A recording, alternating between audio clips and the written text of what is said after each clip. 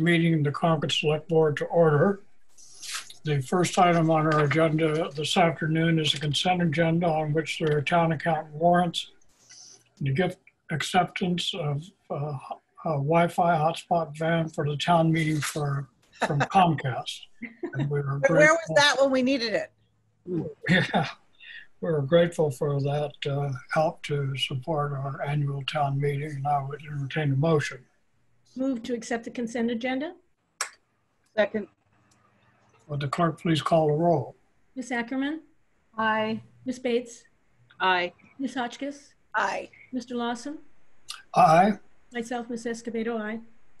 Thank you, and I note that it passes unanimously. The next item on our agenda is the town manager's update. Mr. Town Manager. Hi, all. I suppose I should have formally announced that the internet outage that was experienced by Concord broadband users was triggered by a power outage over at Emerson Hospital that had fairly far-reaching impacts to the CMLP system, and it was caused naturally by a squirrel chewing on wires. And I think they were trying to get information on it. They did send out a news and notices right away, but if you didn't have internet, that wasn't going to be. The news notice was about the water main break last week, which was also a significant event. CPW did a really remarkable job tracking that and repairing it really kind of in short order. It was a 12-inch line, so a lot of damage with the line that big. Just briefly, there are it's a fun week this week in Concord, so we have a few events I just want to note. We do have another drive-in movie. It's Thursday night at 7. The lot will open at 7 o'clock. The movie is Shrek. I don't think there are passes available, but people can go to the Concord Tourism website, visit concord.com, and see if there are available. And then Saturday, both in downtown and in West Concord, there's going to be a socially distant sidewalk sale. A large number of businesses, both downtown and in West Concord, are participating. We'll be blocking off, the town will be blocking off some requested parking spaces. Several businesses had identified spots that they wanted blocked, so we'll be doing that again.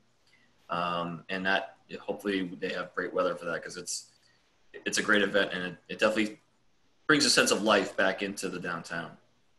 And then this week, 10 families, I think, who won a contest or a raffle or something, will be at the Umbrella painting canvases about their COVID-19 experience that will then be used to cover picnic tables that have been purchased for outdoor eating. So people get takeout and they want to eat at a picnic table in one of our open spaces.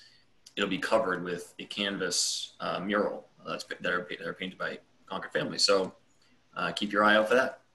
I don't really have too much more than that to offer, and I'll happily, the sidewalk sale I should have mentioned is 9 to 5. And happy to take questions. Before we take questions, I'll just say that there's 23 businesses in downtown and 13 businesses in West Concord that are participating in this. You know, we had a previous one that was in the downtown area that was a big success, and so I'm really glad to see the businesses in West Concord joining this one. So are there questions for the town manager? Jane? I wanted to just ask how we're going to enforce the new no more than 50 people gathering rules in both West and Concord Center for this. That seems a little tricky because it can get pretty compact. It can. I guess I view the sidewalk sale as not really an event. It is where individual businesses are having them, and you can make the case that each individual business is having its own outdoor event. And so 50 times 23, I don't know that the governor would look at it that way, but because it is essentially commercial activity that could be happening with or without the outdoor gathering limit, I don't know that I would call it an outdoor gathering. The movie, people will need to stay in their cars. We were a little bit, flexible with it at the last movie, but I think this time around because the limit is dropped and we already pre-sold. We already obligated 100 tickets, passes to that. People will probably need to stay in their cars. Okay. I just want to reiterate that, you know, while we can call things different by different names, the virus doesn't respect that. So Right. we maintain the rigidity of social distancing. Also, I just wanted to know if there was any follow-up to the water main from last week, because I think some of us were. Yeah, no, not that I've heard. What's that? I said I have been wondering how that finished out. No, so basically what happened is when the 12-inch main ruptured right at the intersection of Thoreau and Main Street, the pressure of the entire system dropped briefly. But after a short time, the pressure was restored. They were able to locate and isolate the section of pipe that had burst, and they had it put back together and paved, I think, the following day. Okay, so there's no long-term concern. No, they did an excellent job tending to it. Let me say this. If there is, I haven't been notified of that. Yeah. Thanks. All right, thank you, Jane. Are there any more questions for the town manager? Terry? I just wanted to respond to what Jane said. Absolutely, it's important to keep social distanced, but I think the limit going down to 50, it doesn't take effect till Tuesday. So I think technically, you know, legally we're not going to be, but the to respect that. You're absolutely right. So people should wear masks and stay socially distant.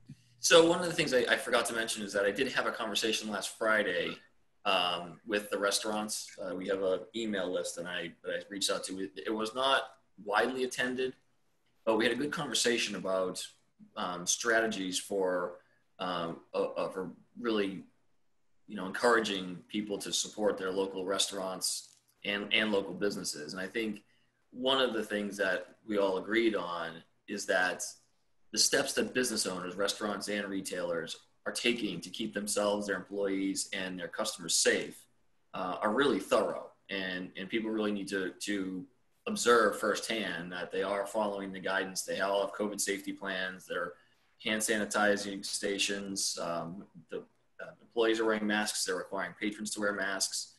So I think it's the really important message to really that I think needs to be heard is that the business community is doing absolutely everything they can do to reopen as safely as possible. And I think if people do attend the sidewalk sale or do go to a local restaurant, which I hope they will, they'll see that it is that all the safety precautions that can be taken are being taken and that people are taking it seriously. So I appreciate you bringing that up, Jane, because I should have mentioned that at the beginning. And the conversation with the restaurants is ongoing. We know we're going to need to have a new dialogue as the fall, as the weather turns cooler and outdoor dining isn't going to be as available. And but right now we're just working towards trying to find ways to promote local businesses and making sure that we're making it as easy as possible for restaurants to operate. I would just say also that as nice an event as it was a few weeks ago, it was fairly easy to maintain social distance. There were a lot of people, but it wasn't the kind of packed crowd that you otherwise might see. It was pretty. I was there for about a couple of hours, and it seemed to work out pretty well. Yeah, and I think what you'll see. Sorry, what you'll see is stores will count. And they'll put a piece of a rope or a chair or something in the doorway to ensure that that they are following the capacity restrictions. And so when you go down there, you'll see a lot of activity, but you'll also, Mike's right, you'll see a lot of social distancing and mask wearing too. All right, thank you. Any other questions for the town manager? All right, seeing none, the next agenda item is my chair's remarks. I just have two very quickly. First, not this week, but next week on the 19th, we'll hold the chair's breakfast again. So I look forward to interacting with all the committee and board chairs on the 19th. This time it'll be at 9 in the morning. The second is just a reminder that next week is a very busy week for the town. We have public hearings on the 17th, 18th, and 19th. The 17th is a joint one with the Select Board and Finance Committee. The 18th is a Finance Committee public hearing, and the 19th is a Planning Board public hearing. And the Select Board and the Finance Committee will be meeting after the meetings on the 17th and the 18th to take positions on the warrant articles. And on the 19th, I believe the Finance Committee is going to meet after the Planning Board public hearing, and the Select Board will meet at 9 o'clock Thursday morning on the 20th. So that by the morning of the 20th, we'll have positions taken by the Finance Committee and the Select Board on all our warrant articles. And I suspect the Planning Board will be doing the same, although I don't have their exact meeting information. I want to say also with respect to the public hearings that there is a lot of information that's going to be available and starting to go online. And what I have recommended along with the town moderator is that for each of the warrant articles that are going to be heard at each of the public hearings, that there's a folder or a link created that would take you to all of the material that's going to be available for that particular warrant article.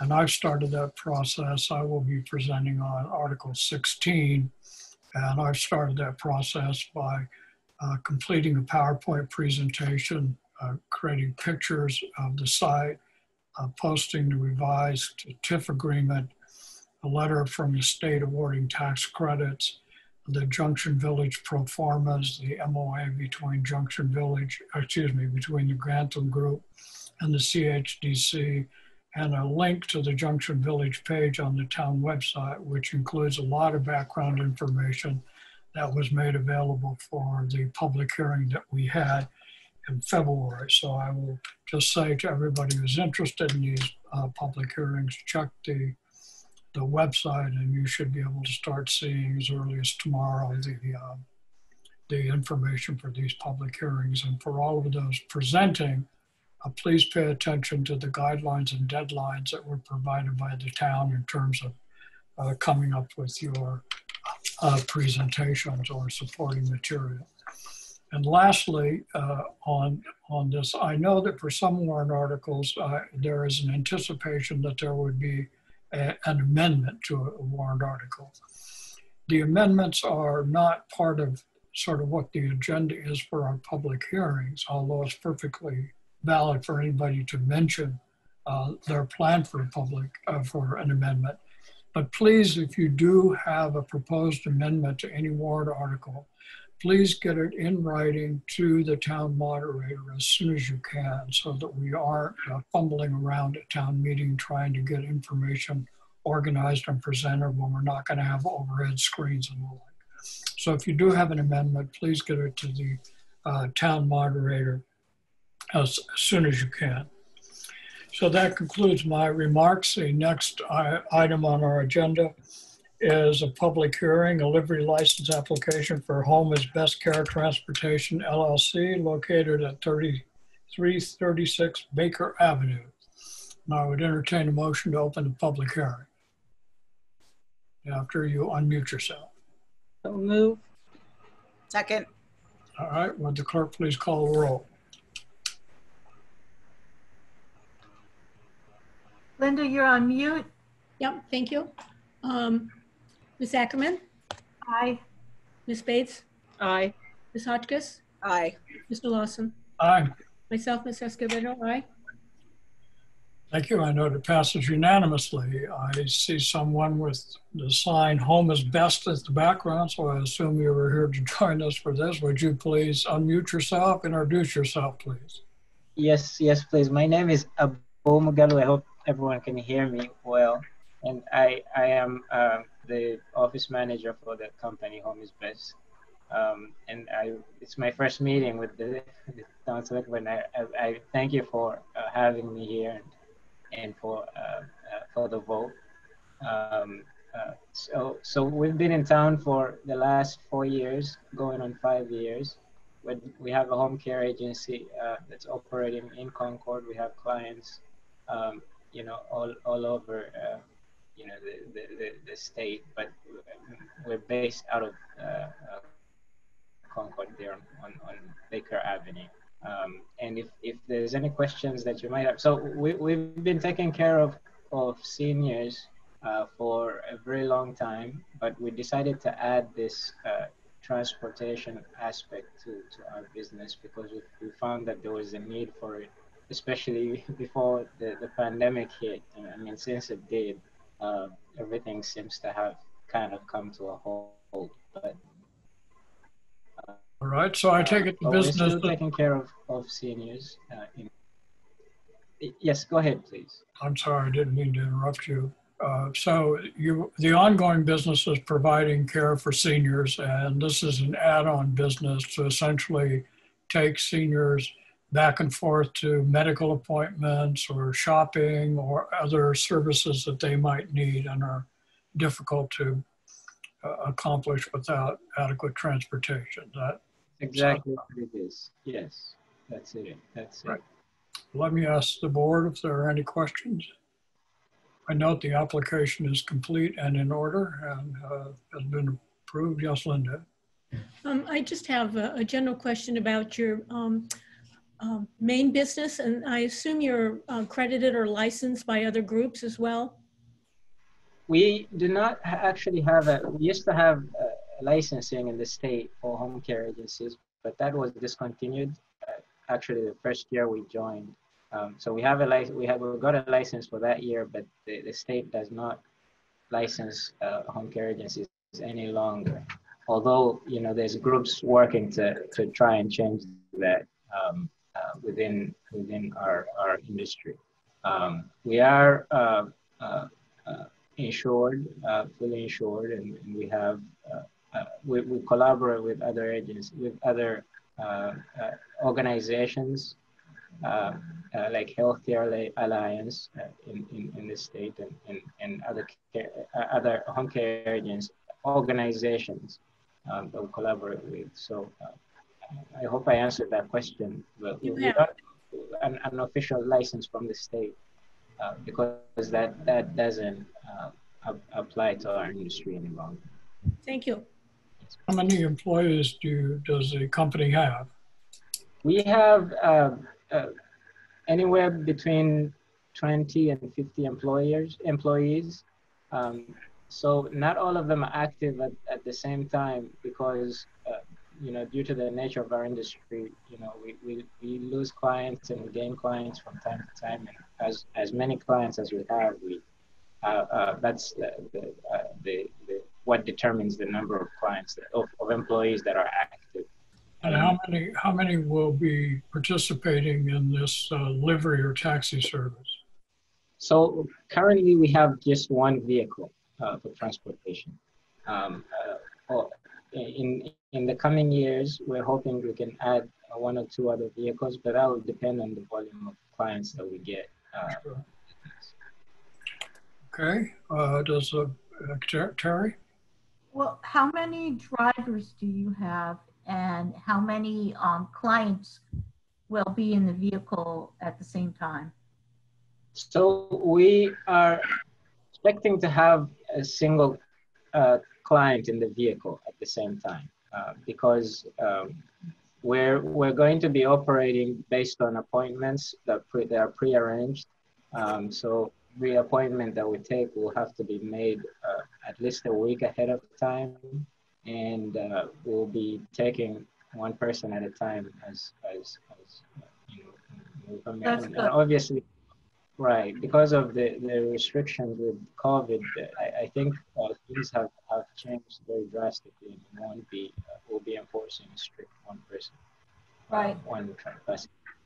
How many drivers will be working on this? So far we have just one driver, and that's actually the owner of the company that will be driving, because we don't have enough clients to take on more than to hire more than one driver yet. As time goes on, we might once we get a new vehicle, we'll probably have to get another driver. Okay, thank you. Are there other questions? Are there any questions from the audience. If you have a question, if you would unmute yourself and let me know who you are. I don't see anybody wishing to speak, so I would entertain a motion to close the public hearing. Move to close the public hearing. For a second, Second. will the clerk please call the roll? Okay, Ms. Ackerman, Aye. Ms. Bates, Aye. Ms. Hotchkiss, Aye. Mr. Lawson, Aye. myself, Ms. Escobedo, aye. Thank you. Does the select board have any additional comments or questions? I Then. don't have any questions. Okay, thank you. All right, Madam Clerk, I would entertain a motion. Move to approve the livery license application from Home is Best Care Transportation LLC. Is there a second? Second. Would the clerk please call the roll? Okay, Ms. Ackerman, Aye. Ms. Bates, Aye. Ms. Hotchkiss, Aye. Mr. Lawson, Aye. myself, Ms. Escobedo, aye. Thank you. I know it passes unanimously. Thank you very much for coming, and we wish you the very best with your business. Thank you so much. Thank you. Welcome. Good evening. The next item on our agenda is the continued public hearing with, excuse me. Yeah. I apologize to the school superintendent. You should have thrown something at me, Dr. Hunter. Totally fine. The next item on our agenda is the school reopening plans. Superintendent Hunter, I apologize for that. No problem. Please introduce yourself for the record. Lori Hunter, Superintendent of Schools. Thank you very much, Dr. Hunter. We're delighted to have you here and to hear about the reopening plans. I must first sort of congratulate you and the school committee for all the hard work and your staff at the various schools for, I know what must have just been an unbelievably difficult assignment of trying to get this plan worked out. So the town is grateful to you for all the work you did.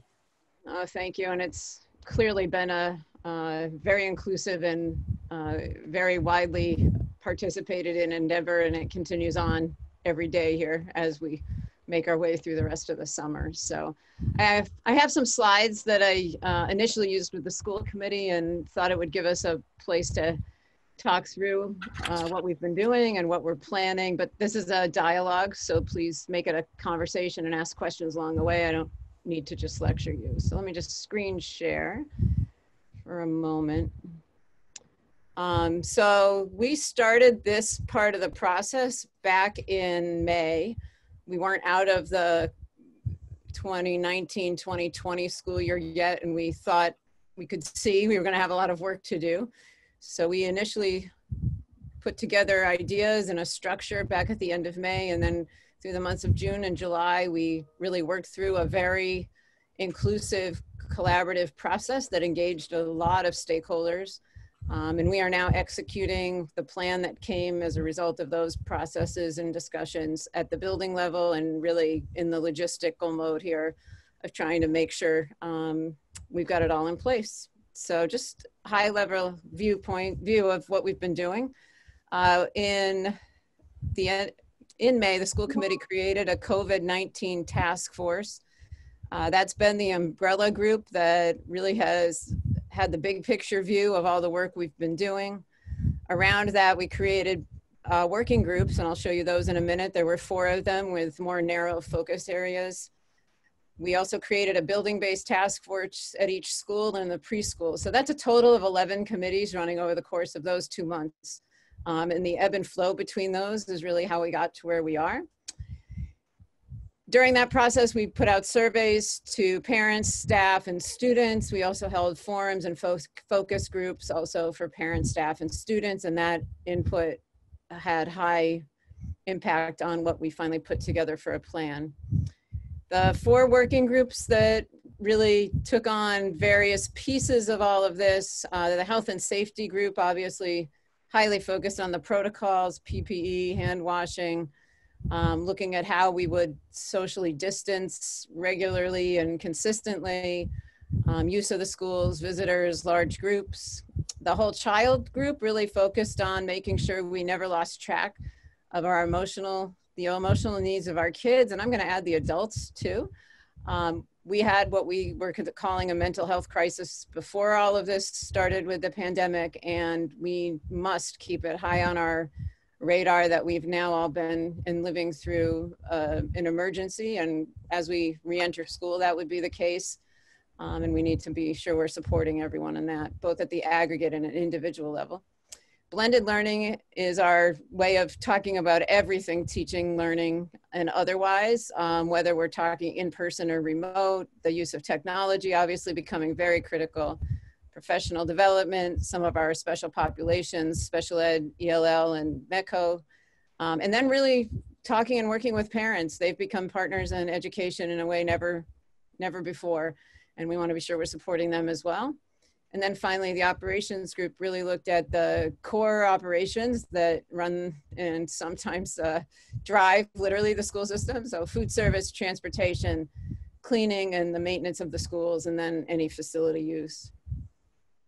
The building-based groups, which are now actively running weekly because they are going to continue throughout the summer. Those other 4 groups have wound down as we got into August. They're working on the plans coming out of those big groups and executing them. While each building has its own group, the elementary schools are communicating regularly so that they stay on the same page while having their own nuance. And obviously, we're working really hard at communication between all the different councils and committees that are happening. The state put out to us back in June a directive to look at 3 models to reopen. You'll see the green box there. That's the one where we go back as normal. That was not one of the 3. That was the 4th that we will all aspire to post-pandemic. Of the 3 we had to look at were in-person learning with safety requirements, which means all kids go back to school. A hybrid model where there's kids simultaneously at home and at school at the same time. And then an all remote model, which is what we did March through June of last spring. A couple of just nuances that'll come up as I go through the slides. We are offering an all remote model at all times, so parents can opt into that instead of going into the hybrid or in-person models. And there will be some kids who probably have more than just a hybrid model based on their needs. So there's actually as many to 3 to 5 groups happening all the time that we're planning for. So we reviewed the in-person model, which is technically, per the state's definition, all kids going back at once. Where we landed was that we're able to do that with a 6-foot distance between students at the elementary schools. We're so fortunate to have low class sizes and large classrooms. We've decided to bring all of them back 5 days per week, but on a half-day schedule in person. So they'll do the morning at the schools. And then we would be looking to send them home for the afternoon, where they'll pick up remote learning and have a combination of independent work, software, academic software, and synchronous instruction, which is our way of saying Zoom, with teachers or support staff.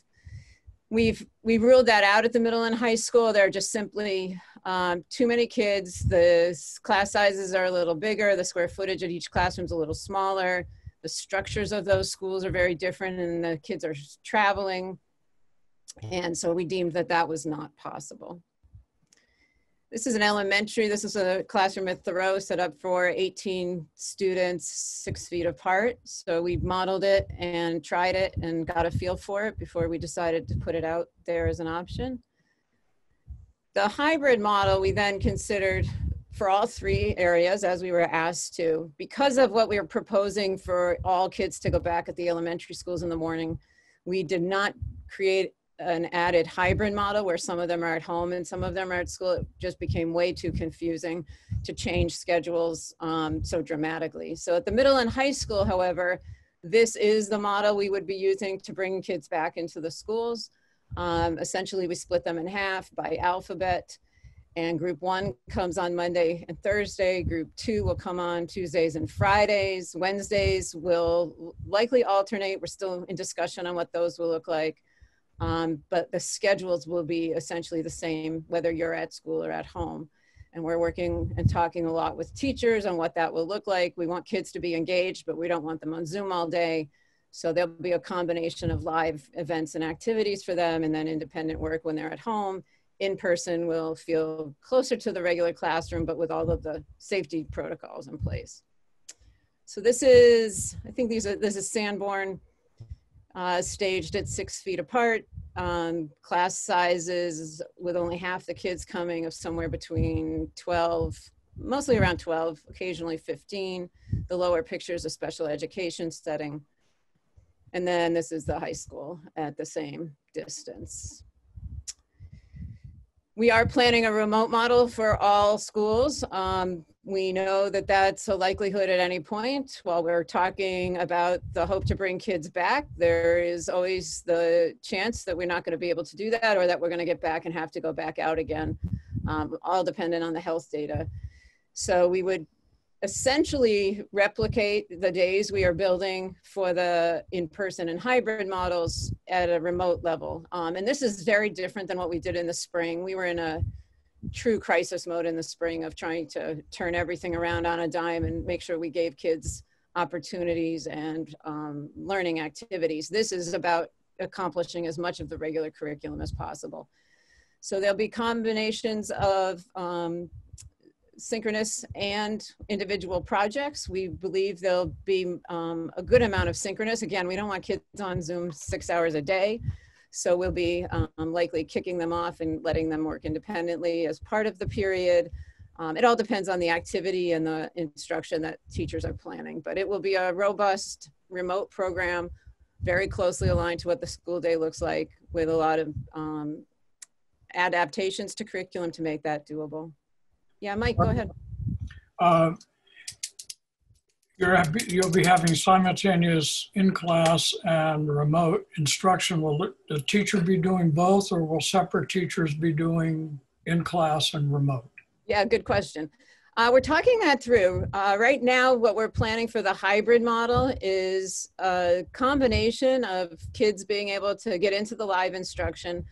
And sometimes what that will mean is they're actually watching their teacher, but more often we're leaning toward, and this is an active conversation even this week, that they'll be partnering with an in-person buddy if they're remote, so that they can collaborate. One of the things we've realized when the kids are in school with the 6-foot distance, we love doing group work and we think that's a really important thing to do, but suddenly it's very hard to do in the in-person setting. So partnering them up with an in-person and a remote buddy together actually becomes a really doable option and gives us a way to connect the kids that are home.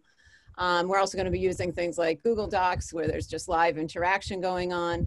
And then sometimes the kids at home will have an independent project to do and they won't be connected directly into the classroom, but their teacher's going to see them at the next school day. So we're fine with a combination of that. So it's a little bit of everything. And what we're trying right now is build the teachers' toolkits so they have options and they have ways to stay connected with kids and balance out the pretty complicated piece of having some of them in front of them and some of them at home. Thank you. You're welcome. I can't see all of you, so feel free to say something if you have a question. So we are aiming for, right now we're planning for an in-person opening. Again, everything is qualified with the fact we don't know what the next few weeks will bring. Virus data will need to stay stable and low for that to even be a possibility to stay on the table. We are offering parents the option to opt out of in-person. I put out a request for families to say that was what they wish to do. As of today, we have about 225 families, students, so it's certainly less families, K-12, 225 of 3,400 kids that are not planning on attending in person. So what we've decided to do, because the numbers are fairly low, we are going to be incorporating those students into the hybrid model, most likely. That's the vision we have today, and we're talking more about that as the numbers solidify this week and into next week.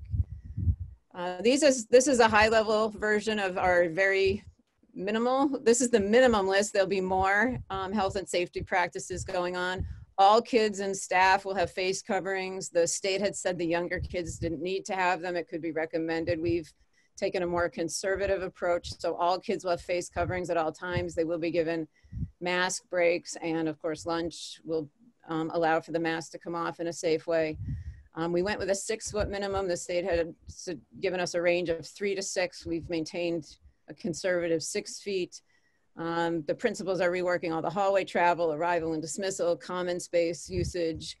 We will have regular hand washing and sanitizing throughout the school at regular intervals.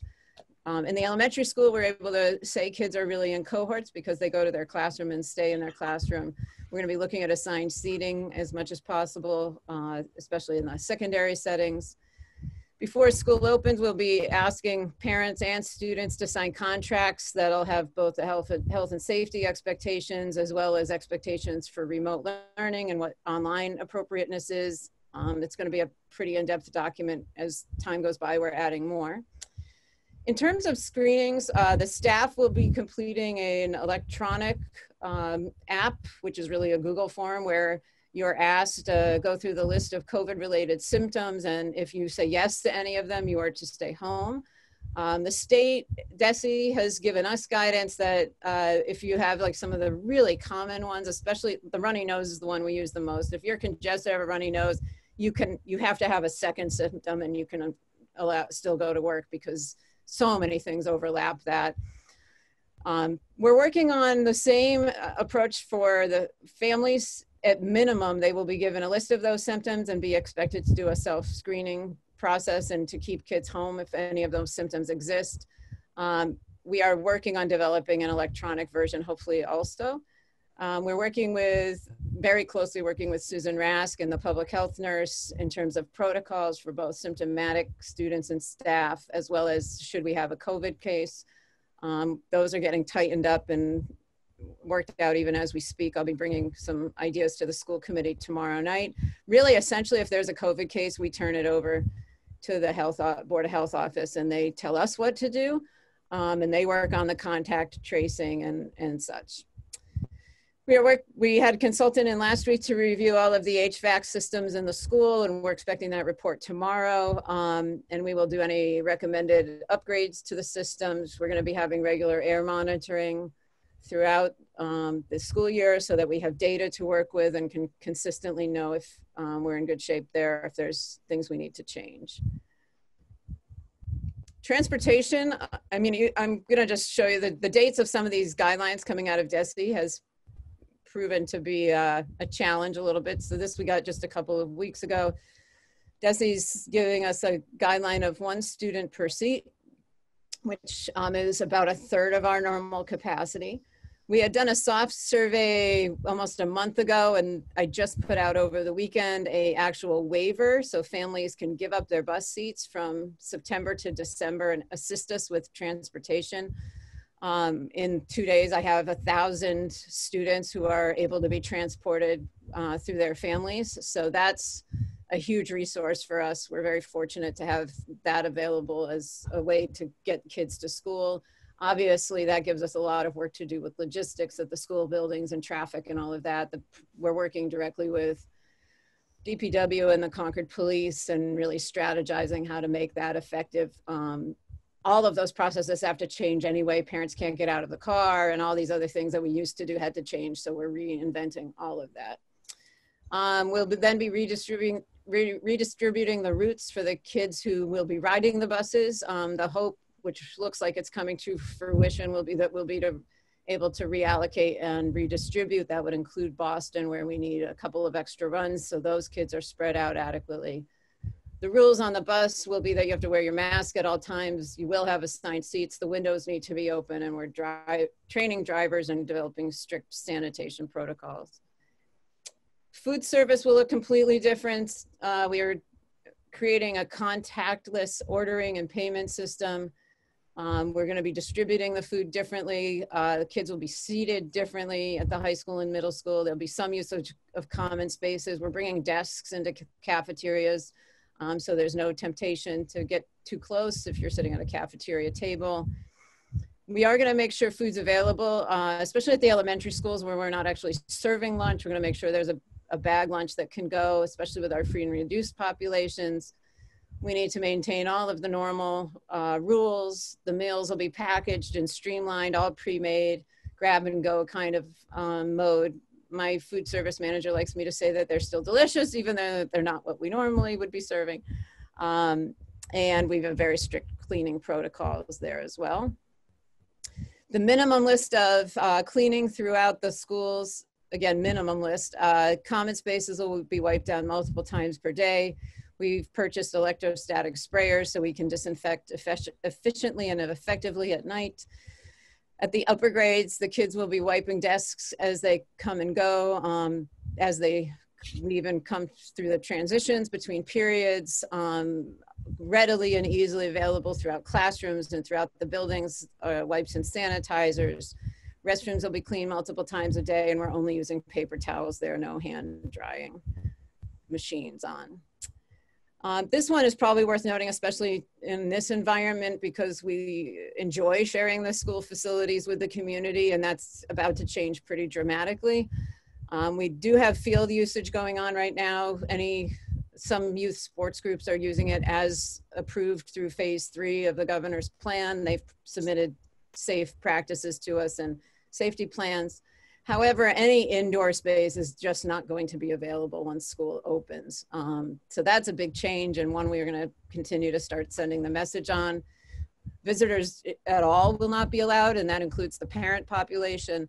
So all of our normal benefits and real support gets really dramatically changed. Meetings that we have to have, Zoom's not going away is really the bottom line there. We'll be still engaging highly with the community and parents through electronic virtual means, even simple things like nurse pickup, and if the lunch is forgotten, we're putting boxes outside the door so the parent can just drop it and go and not enter the school. Just high level of teaching and learning, we've built a really rich list of opportunities electronically. Most of this evolved as the spring went on because we knew we were going to have to be ready for the fall. We're anchoring kids in Google Classroom, and for the younger grades, a more developmentally appropriate version of that is Seesaw. We're giving lots of tools that are both content-based and for intervention purposes. Inquiry-based tools, these are ones where kids are researching, like Discovery. Overdrive is the same as the public library has for all of its electronic book access, so kids are able to now access all sorts of books without needing a hard copy.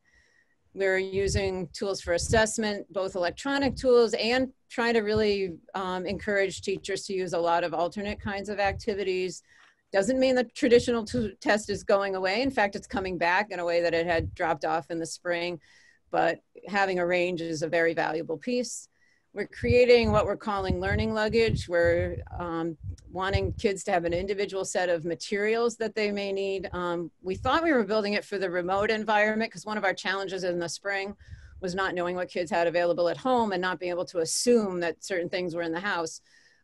So we initially built it for that, and now we're realizing it's really helpful to have that also in the hybrid mode, because that minimizes the need for kids to share things. And if they're going to share at all, we have a lot of cleaning to do. So minimizing that is really important. Grades and attendance are back the way they were. That is a huge change. We did not traditionally grade in the spring, so we will be back to the modes that we're normally in. Attendance will be mandated. In fact, I heard from the state today, they're going to be asking us not just present and absent like before, but they're going to want to know whether the student is in a hybrid day, at home or remote, and if they're present in terms of both the mode they're in and actively engaged. So they're going to collect data from us in a pretty specific way. We've been maintaining cultural activities and traditions. We did some of this spring, and we want to continue to do that. Field trips, we're not leaving the schools, but we're signing on for virtual field trips, and as well as some of the traditions we've had, like releasing the turtles in grade 4 is one of our beloved traditions. And we did it last spring. We just weren't all there to see it firsthand. Cultural competency, equity, and anti-racism are high priorities on our list. We had work already started there, and now there's a really new energy there, given the events of June and since, that I think we're really excited to see change happen. We're having really open, authentic, honest conversations about racism in the schools and the work to be done. And I'm going to just give a shout out to some of the kids at the high school who are part of a club there that's been hosting both radio shows and other opportunities for discussion, and hearing from them what it's like to be a student of color in our schools is painful and powerful both, and very important that they're feeling safe to share that with us. So we're pleased by that. More to come on that. Special education, we are going back to direct service in all models. We need to meet the goals of individual plans and aim to make progress toward those goals in a way that we weren't able to do in the spring. That's all back the way it normally is. I mentioned the balanced approach, social emotional needs, relationship and connections, and I don't think we could stress enough our goal for that as the school year starts, regardless of whether the child's in front of us or at home. Routine, support, safety, joy. I'm so glad Joy finally made it back to our slides here, because somewhere we're gonna make this be an enjoyable experience. We know we're doing it in a different way, but that's the goal. We do have formal social emotional curricula at each developmental age, and we will be doing social emotional screenings, which we were doing before, but that'll be a formal way to identify kids with particular needs and intervene at an individual level. Extracurriculars and athletics, we are committed to offering as many opportunities for kids as we possibly can. We're waiting for MIAA to decide its approach to the fall season for sports, and right now they have said nothing would happen earlier than September 14th. That is going to drive much of what we do for athletics for sure. And I'm going to give the school committee an update there tomorrow. There's even ideas of moving seasons around so that the allowed sports might have a season in the fall and some of the not allowed sports would move to the spring. So for example, as to how big of a deal that is, football happening in the spring instead of the fall, baseball happening in the fall when they miss their season. So we're waiting on a lot of information. We do need to modify and alter music and theater opportunities. We're just as committed to that. Desi has told us that we are not allowed to have any singing or wind-based musical instruments in the school at any time soon. So that's a huge impact to those programs. Those teachers are getting creative. The theater teacher is also getting creative. She did so last spring when the musical was canceled. So we know there'll be more to come. Clearly, some of this will have to happen remotely. We're hoping for some in person as well. More to come on all of that. And then we've just done a lot of information sessions, and those are just in the beginning stages, more and more to come. We met with parents at every level last week, and we're gonna continue to share reports, emails. We have a reopening webpage actually up now on the school webpage, and the entire reopening plan in its 42 pages is available there for anyone who wants to read it. And following in the next few weeks will be a COVID handbook that each building will release. So we're pretty busy, to say the least. We're managing, I think, too, to really want to be responsive to the wide range of emotion and health concerns that go with this, and really trying to be responsive to the listening to the needs of the staff and their own health concerns, and listening to the needs of families and their educational concerns, and trying to find the plan that meets everyone's needs in a really fluid environment. So that's the high level view. I'm happy to take questions and to let you know what I don't know yet and share what I do. Linda? This is so impressive, all the planning, and I just can't imagine all the contingencies and the timing of some of this information that you're coping with. You mentioned that parents have opted out, and albeit it's a relatively small group compared to the whole. Do teachers have the same option? Yeah, actually last week I was able to work with the school committee and teachers associations to offer the secondary level teachers primarily. It's really hard to give remote options to the elementary teachers, but we're actually going to experiment and I think succeed with some remote teaching where the teacher is zooming into the classroom and there's some supervision there. So we've also tried to give teachers a wide range of options depending on their own personal needs. I'd be the first to say I'm a little out of the box on this, and not many of my colleagues are trying this at this point, but I'm committed to trying to make this the best environment we can for everybody, and we have such great teaching staff that to try to build a bank of long-term subs didn't seem like the best option. So I assume you don't yet know what that will look like in terms of numbers? No, it's still a moving piece. We're gathering that all as we work with the staff right now. Okay, thank you. Susan? Yes, thank you to you, Lori, and your whole team for a tremendous amount of work. I know it's taken up a lot of your time, and we all appreciate it. My question was, so the parents who are opting out, families who are opting out, those children will be totally remote learners. Is that correct? They will be. They will be. And we're trying to build that fluidly. And we've had a lot of questions from families that, you know, if they come to school and change their mind, can they go remote? If they start remote, can they change their mind? So we're really trying to build that with a fluidity that families can decide what works best for them. The other part of why we're building that so fluidly, because we expect kids who have symptoms need to be home, and we want to make sure that that's a very easy transition for them to make. And then if they are in a close contact or quarantined or ill, we also want to be sure that they can do it as much as 2 weeks at a time individually. So lots to figure out there, but that's coming together. Wow, thank you. Jane.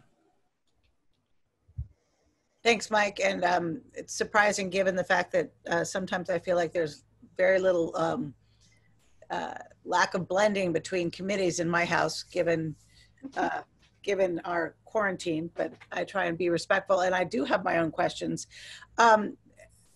This may or may not be relevant, but as a parent of college, there are a number of college-aged students who are opting out completely, who are just not going to school this year. Mm-hmm. And I'm wondering if you're seeing, and I realize it's different in a public school environment and it's different in terms of the regulation, but I'm wondering if there's any sense of that. Yeah. Going into the year. It's very anecdotal right now, and I would say pretty small numbers, but what we know across districts is we're seeing some families choose to just homeschool, mm-hmm. which removes us from the equation. I believe the private schools are building waiting lists for some of what you just said. And so we're going to keep an eye on that. We're trying to be supportive of whatever families select at this point. The hybrid piece with the 2 days in it is very, very challenging for childcare. That's another thing I'm actually working with our own staff on, because if their own kids are home, it's a really big challenge. So we're trying to be a supporter. I wouldn't say there's big, huge numbers of that happening right now, but there's— I'm not suggesting it's a good idea. I'm just— Yeah. So. And that leads me to my second half, which is, are you working with our local private schools? I mean, Concord does have a significant Yep. number. And I'm wondering if, maybe Mike, we're going to hear from them at a different date? Or, yes. Okay, thank you. Yeah, I actually am working with them. We all were on a meeting 10 days ago with Susan Rask and the public health nurse, and a lot of that conversation does equate across school settings of, you know, the thing burning on all of our minds is, how do you know when to stay open and closed? And that translates public and private, and to do it at a community level just made a lot of good sense. So we are talking regularly and blurring those lines a little bit, because we have a lot more in common than not. So. Yes. Terry? I don't really have any questions, but just the amount of work is just daunting, and the amount of creativity that you've already shown and that you're willing to show going forward to keep this fluidity, it's just staggering. So thank you so much. Thanks. I will pass that along. It's been a huge group effort. I have a couple very quick questions. One, unless I missed it, what's the start date? Yeah, so we've actually just modified that as well. The commissioner last week, I don't know, it all blurs together. Last week, the commissioner lowered the requirement of 180 days to 170 days for this year. The intent of that was to give us more startup time with staff before the kids re-entered. So the school committee approved a calendar last week that our staff would return on August 27th. Our kids will return on a virtual day on September 8th. On the 9th, the K-5 kids will come in person, and on the 10th, we'll have all, which I'll put in quotes because it's really the hybrid model of half of them on September 10th, Thursday the 10th. Right, and the I know the commissioner just changed the number of days, as you just mentioned. What's the arithmetic for you? I mean, in your hybrid model is... They all count for school days. So as long as we're offering the full range of instructional programming we still have an hourly requirement, but it's a little bit lower to compensate for the 10 days. So we still have to account for the number of hours of instruction to kids. We're just now allowed, rightfully, to say that the remote time also counts. So that's all the accounting that we need to be doing. The good news is there'll never be a snow day again, because we'll be able to say we're remote learning, and that'll never be an issue. So I'm looking for silver linings where I can find them. Stephen, did I see your hand? Yeah, I just wanted, I had noted, I think, I don't know if I said it in this space in the past, but I've said certainly to my colleagues that nothing that I've had to manage is as complicated as what Dr. Hunter has to contend with, and all superintendents have to contend with the reopening of schools. And so I just want to commend her for the excellent presentation, and obviously we're here to support. Town government is here to support the schools in any way we can as this starts to unfold. Thank you. Thank you. I feel that all the time. We're very well supported from every direction. Well, again, thank you very much for coming and for the presentation. And we certainly wish you the very best as you launch this, what will be an amazing school year for all Concord's children and teachers and staff at our school. So thank you very much, Dr. Hunter. Thanks for having me. Have a good night. Thank you. Now, the next item on our agenda is a continued public hearing regarding the library agreement. So, Madam Clerk, if you would get us started. Yep. Move to open the public hearing for the library agreement. The public hearing continued from our meeting on August 3rd. Is there a second? Would the clerk please call the roll? Ms. Ackerman? Aye. Ms. Bates? Aye. Ms. Hotchkiss? Aye. Mr. Lawson? Aye. Myself, Ms. Escobedo, aye. I note that it passes unanimously, and I see that Mario and Sherry are with us again this evening. Thank you for joining us. At our last public hearing, we went through a number of proposed changes and heard from a number of citizens. We continue to make some additional changes. We heard last time from Mr. Perry and Tanya Glass with some additional remarks. And then the one issue that was outstanding from our public hearing was the issue that was raised by Ms. Pardry with respect to an ethics concern for the curator and the library director. And as I mentioned at our last meeting, I'd sent this off to town council. And I wrote a memorandum to the select board today and have it posted as part of the package as well. But I think I'm going to at least read the town council's response. So my memorandum goes like this. As you know, after hearing the concerns raised about a possible ethics issue in the library agreement, I forwarded the issue and the agreement to town council. He responded this morning. So let me read it, just a paragraph response. With respect to the question regarding the conflict of interest laws, the agreement makes clear that fundraising is a primary responsibility of the corporation, and the director has a duty to engage in these fundraising activities, underlining only to the extent of the director's general responsibility set by the town as described in the agreement. I have clarified this further in the agreement as suggested by my comments, and I'll go over those in a moment. We also outlined the conditions that render town employees participation in the library fundraising permissible in the, quote, guide to fundraising for town employees, unquote, that my colleague Sam and I prepared earlier this year.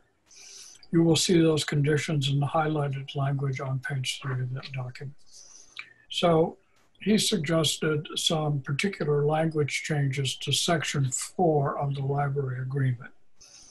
And essentially, in that section, he makes it clear, and I'm going to read it, that the library director shall, and then this is the remark that he has entered, to the extent consistent with the library director's duty as established by the town, then going back to the original agreement, support the functions of the corporation and the policies and procedures related to its area of responsibilities.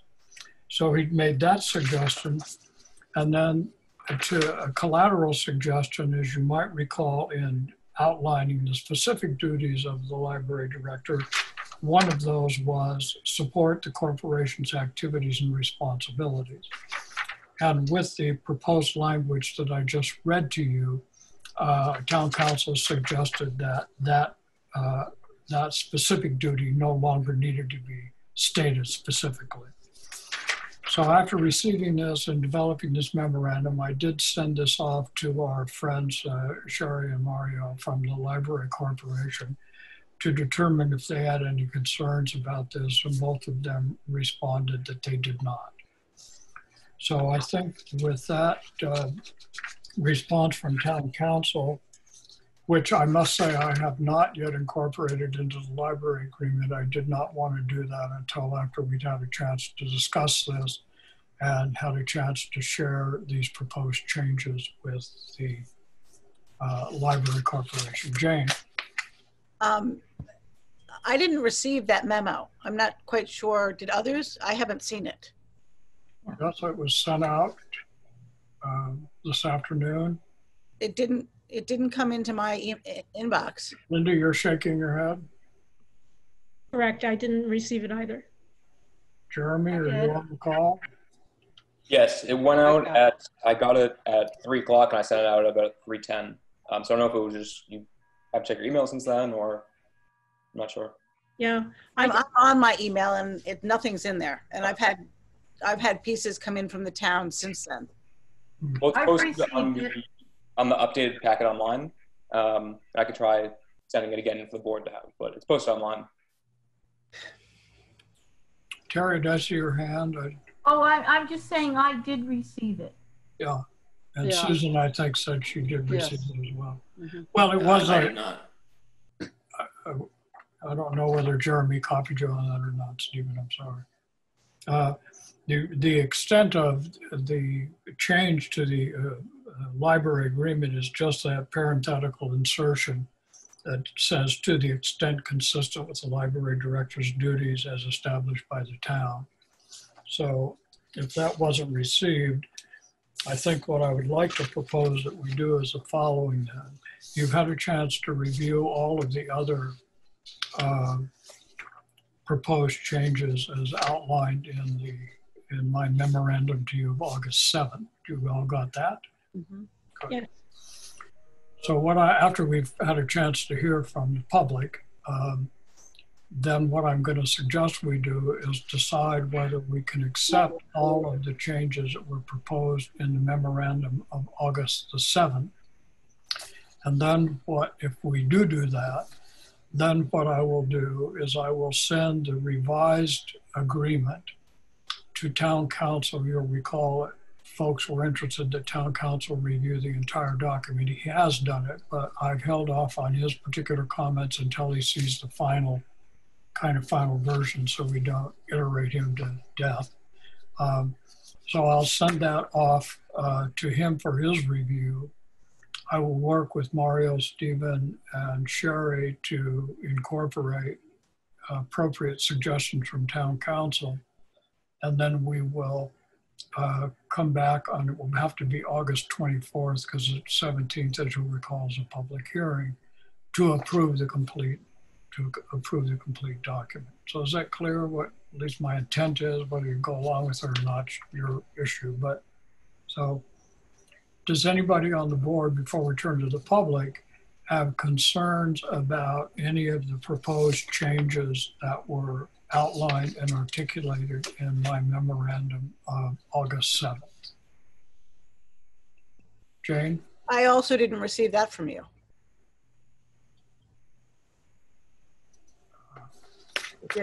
I'm confused. I don't have anything from you. I mean, I have a number of other things on the 7th, but not that. What about the rest of the board members? So I read changes in the packet is where I saw them. Mm-hmm. Yeah. Okay. Right. It didn't come on the 7th, Jane. It's in the packet. It came on the packet. Okay. All right, so we have a lot of people on the call. So this is a public hearing and I want to turn to the public. First, I want to ask Sherry and Mario if you have any comments you would like to make. You don't need to, but asking you to do. And I don't see. No, Okay. I don't think so. And Thank you. Mario looks still muted, so I'll presume that means he doesn't. All right. So again, my screen can only see a certain number of people, so I'm going to turn to the public and ask if there are any comments. Please unmute yourself and say your name, and then we'll try to keep it from becoming crazy. Jean, your hand is up. Why don't you go first? Thank you. Jean Goldsberry, 1832 Main Street, and the former chair of the former Public-Private Partnership Study Committee. Seems like the committee that will just never die. I'm wondering, given that you will again have another couple of weeks, if the MOU might be completed in that amount of time. Stephen? I would love to say yes, but I don't think that's possible. Okay. Do you have another comment, Jane, or is that? Well, if the MOU is not completed and is not part of the agreement, according to the Public-Private Partnership Study Committee's recommendation and the Select Board's adopted policy back in 2007, they call for an open public hearing when any kind of change happens to an existing agreement. So it will really be imperative that the next Select Board commit and ensure that an open public meeting happens to discuss the MOU so that the continuation of openness and transparency takes place. Thank you. Is there someone else who wishes to speak? Please say your name. Annette, I see your hand, so please go ahead. Identify yourself. Ned Perry, 362 Bedford Street. Okay. Winston Churchill once said, the farther back you look, the further forward you can likely see. The present draft agreement has not been fully vetted through either the Select Board P3 policy dated July 10, 2017, nor does it take into account the issues contained in the Town Governance Study Committee dated August 24, 2014. I believe it is unfortunate that the town has given the Library Corporation more involvement in the administration of the library rather than maintain it into the traditional role of owning and maintaining the library buildings. Unfortunately, the present proposed agreement confuses rather than clarifies who the library staff is working for. I wish all the parties well with the administration of this library under this agreement, and thank you for the opportunity to speak. Thank you, Barry. Is there someone else who wishes to speak? Again, I can only see 25 of the 50 people on the call, so you just need to unmute yourself and say your name. All right, hearing no one, I would entertain a motion to close the public hearing. Move to close the public hearing. Second. Or second. Second. Is there any further discussion by the Select Board? All right, would the clerk please call the roll? Ms. Ackerman. Aye. Ms. Bates. Aye. Ms. Hotchkiss. Aye. Mr. Lawson. Aye. Myself, Ms. Escobedo. Aye. Thank you, and I know it passes unanimously.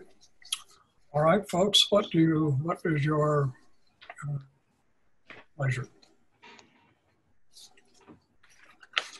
So again, let me propose that what I'm suggesting is that we adopt the changes that are contained in the memorandum dated August the 7th, which was contained in your packet.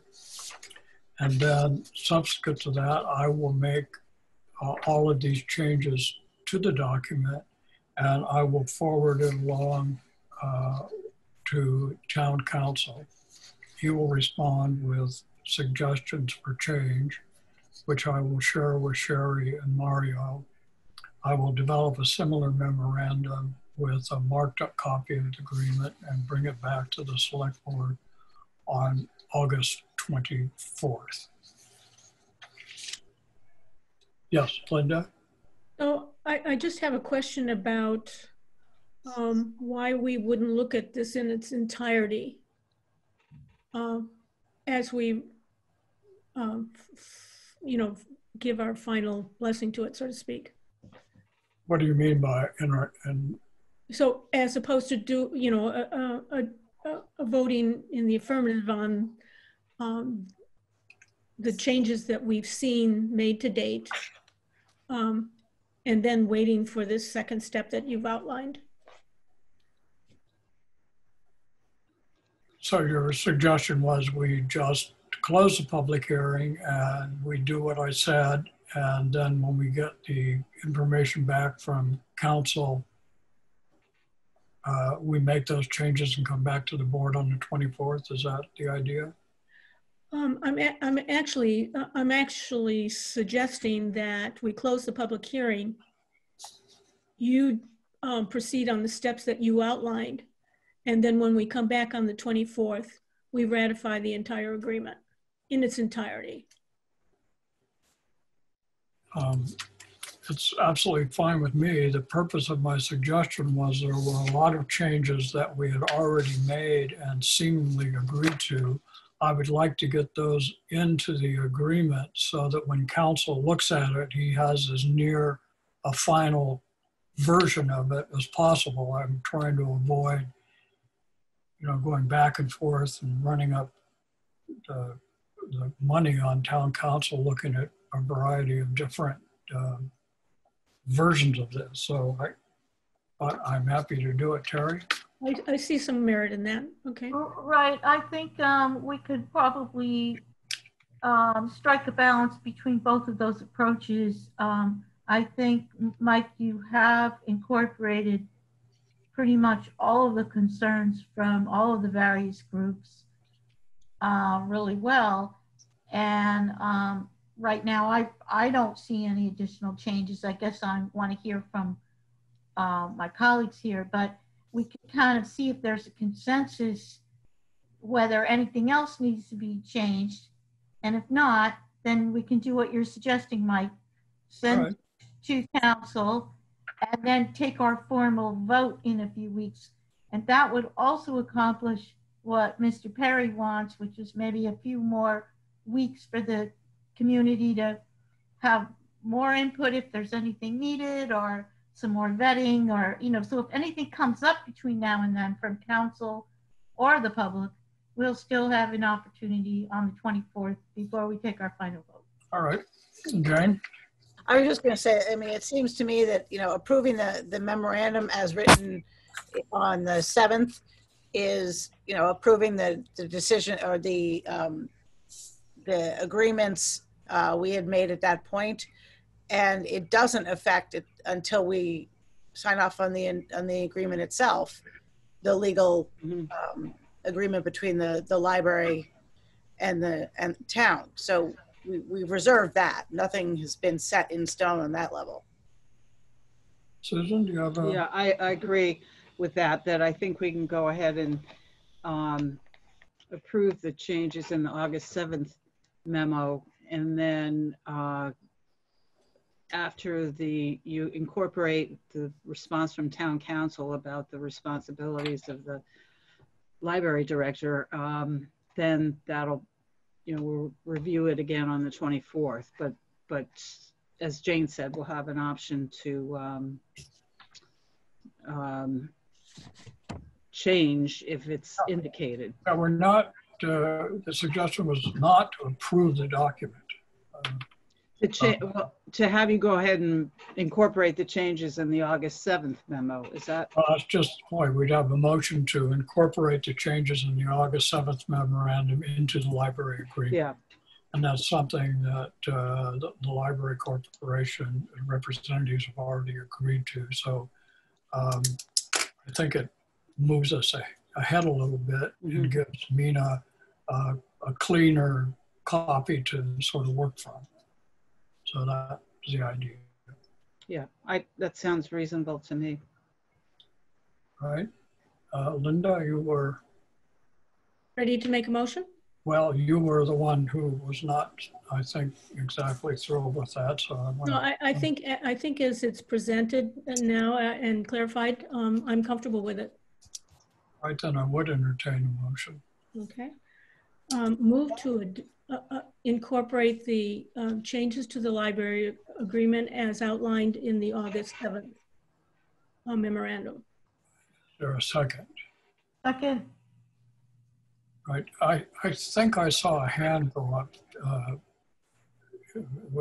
from the audience. Jean, did you want to say something? You're muted. If you approve the agreement now, and then there are changes to the agreement based on town council's comments on what you're going to send him, aren't you creating more work for yourself by then having to have another public hearing? We're not approving the agreement or approving a set of changes, so that the agreement we can send to council is one that we've all agreed to, and then he can weigh in with council's perspective on this. I'm sure he'll have some lawyer things that he'll want to do, but we're not approving the agreement. So you're not approving the agreement tonight? No, we are approving the set of changes outlined in my memorandum to the select board dated August 7th, and that's it. Thank you for the clarification. You're certainly welcome. Would the clerk please call the roll? Ms. Ackerman? Aye. Ms. Bates? Aye. Ms. Hotchkiss? Aye. Mr. Lawson? Aye. Myself, Ms. Escobedo, aye. Thank you. I note it passes unanimously. I will make these changes from the August 7th memorandum and send it to town council. And as soon as we have it back from town council, I'll share it with our friends at the Library Corporation, and then I'll get it posted as soon as I can so everybody has a chance to look at it. Terry? That sounds great. And I also wanted to comment that I want to thank Jean for bringing up that. You said, Jean, that it's imperative that we honor the public-private partnership process when we do have an MOU in the future. And I know I'm committed. I think we're all committed to having that public hearing at that time. Thank you. Are there any other comments about this agenda item? So again, I want to thank Mario and Sherry in particular for working very hard over this last couple of weeks to make progress on that. And I'll look forward to seeing you both back here on August 24th. So thank you. The next item on our agenda is the White Pond Advisory Committee recommendations. And who is here from White Pond to get us going on this? Carmen, if it's you, you have to unmute yourself.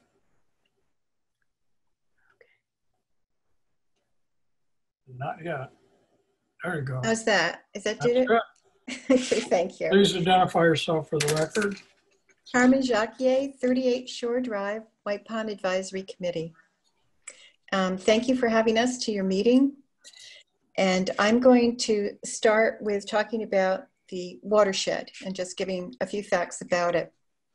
We all know that White Pond is a kettle pond, and the only source of water for kettle ponds is what falls on it or what filters through the watershed. And the watershed is what contributes to the health of the pond. The soil in the watershed can filter pollutants out, but if there are pollutants in the soil, it can also carry them in. White Pond's watershed is very undersized. It's 2-to-1 ratio of watershed to pond. Other ponds have like 20-to-1 or 30-to-1. The Mississippi River has about a 35 or 31 states plus some provinces of Canada. And small watersheds always feed larger watersheds.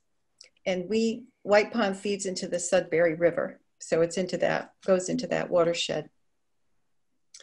Walden Pond, which is 60 acres, has a 3-to-1 watershed, and their watershed is mostly forested and undeveloped, with established trees with good deep root systems that can really carry the water down.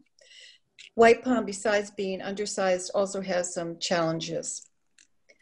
I'm going to use some numbers now, and these numbers are from the ESS report of 2014 to the town. And just for the ease of listening, if a number is like 39.4, I'm going to say 40, just to round it up to make it sound. There's nothing that's more than 0.6 going up. So the acreage of the pond is approximately 40 acres. It's just a hair under that. The watershed, 114 acres. Those 114 acres contain 12 acres of farm fields, 24 acres residential, and 78 acres other. And those 114 acres contain 110 parcels of all different sizes. Of those, 83 are developed and 27 undeveloped. So besides being an undersized watershed, the majority of the watershed has development on it.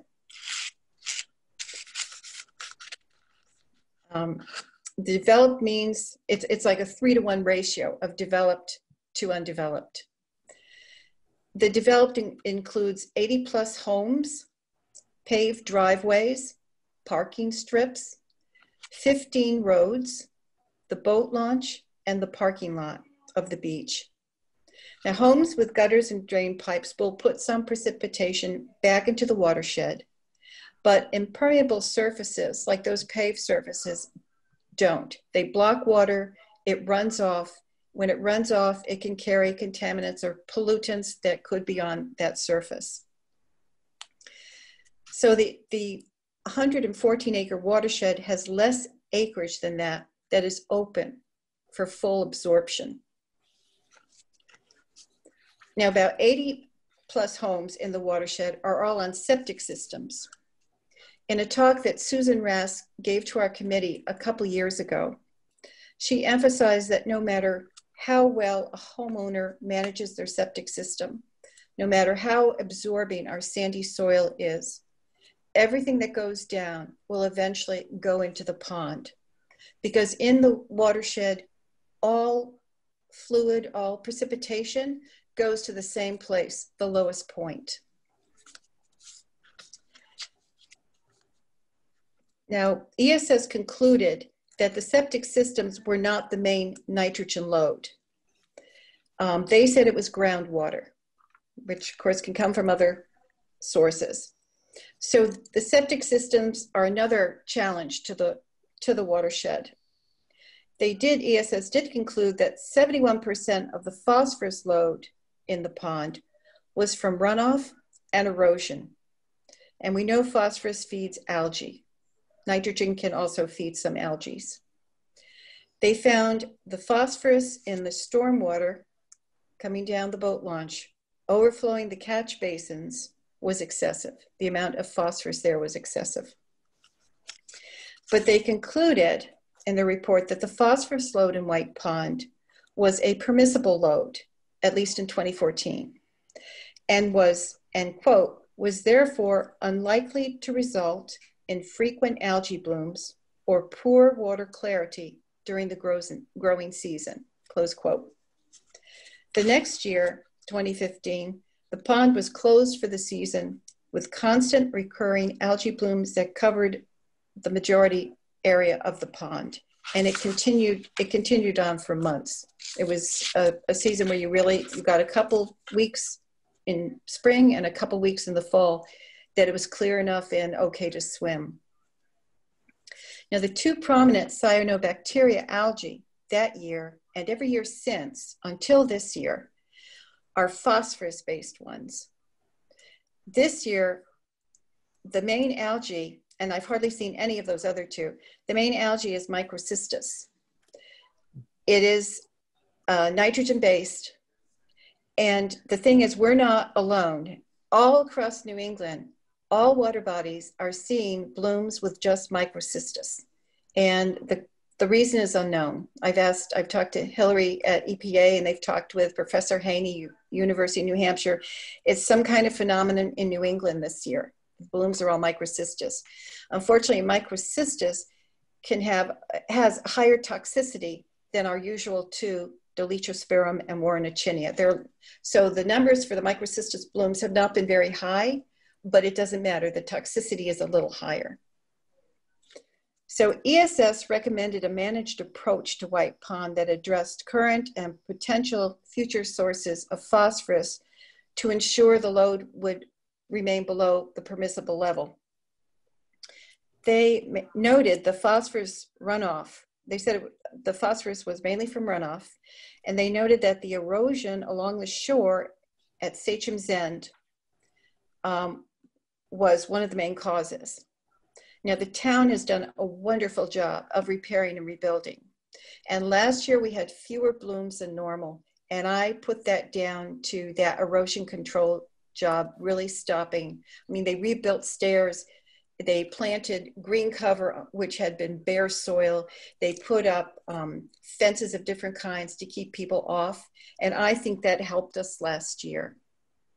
Mm-hmm. This year, we've had few blooms. They've been small, they've been quick, but the majority have been towards White End Avenue, down towards the other end of the pond, towards Sachem. Now, they also noted in the report the illegal swimming at Sachem's, and they thought with no facilities possible, besides causing erosion, that could add to the phosphorus load. But they didn't think that the current number of swimmers during it for a day would likely exceed 50, and therefore it was not going to be a problem. Currently, and for some years, there are over 100 swimmers, plus dogs, seen at one time at Sachem's End, and that is not the total for the day. That is just at one time. It's social media. It's out on social media. You can come there, you can swim. There's nobody around to do anything. ESS also warned about the Bruce Freeman Rail Trail adding to swimmers at that end, that people on the trail would see the pond, and if they didn't come off their bikes then, and they might come off with their bikes and come down the hills causing erosion, they might come back another time and say, hey, that's a great place to swim. The White Pond Committee warned the town about that was going to be a problem with the Bruce Freeman Rail Trail, and we have about 2 years till that trail comes through. But people are already coming up to Powder Mill on the finished part and then coming down to the pond from the trail. They recommended a management program to stabilize erosion areas, manage public access, and manage town lands to reduce any sediment and nutrient loading.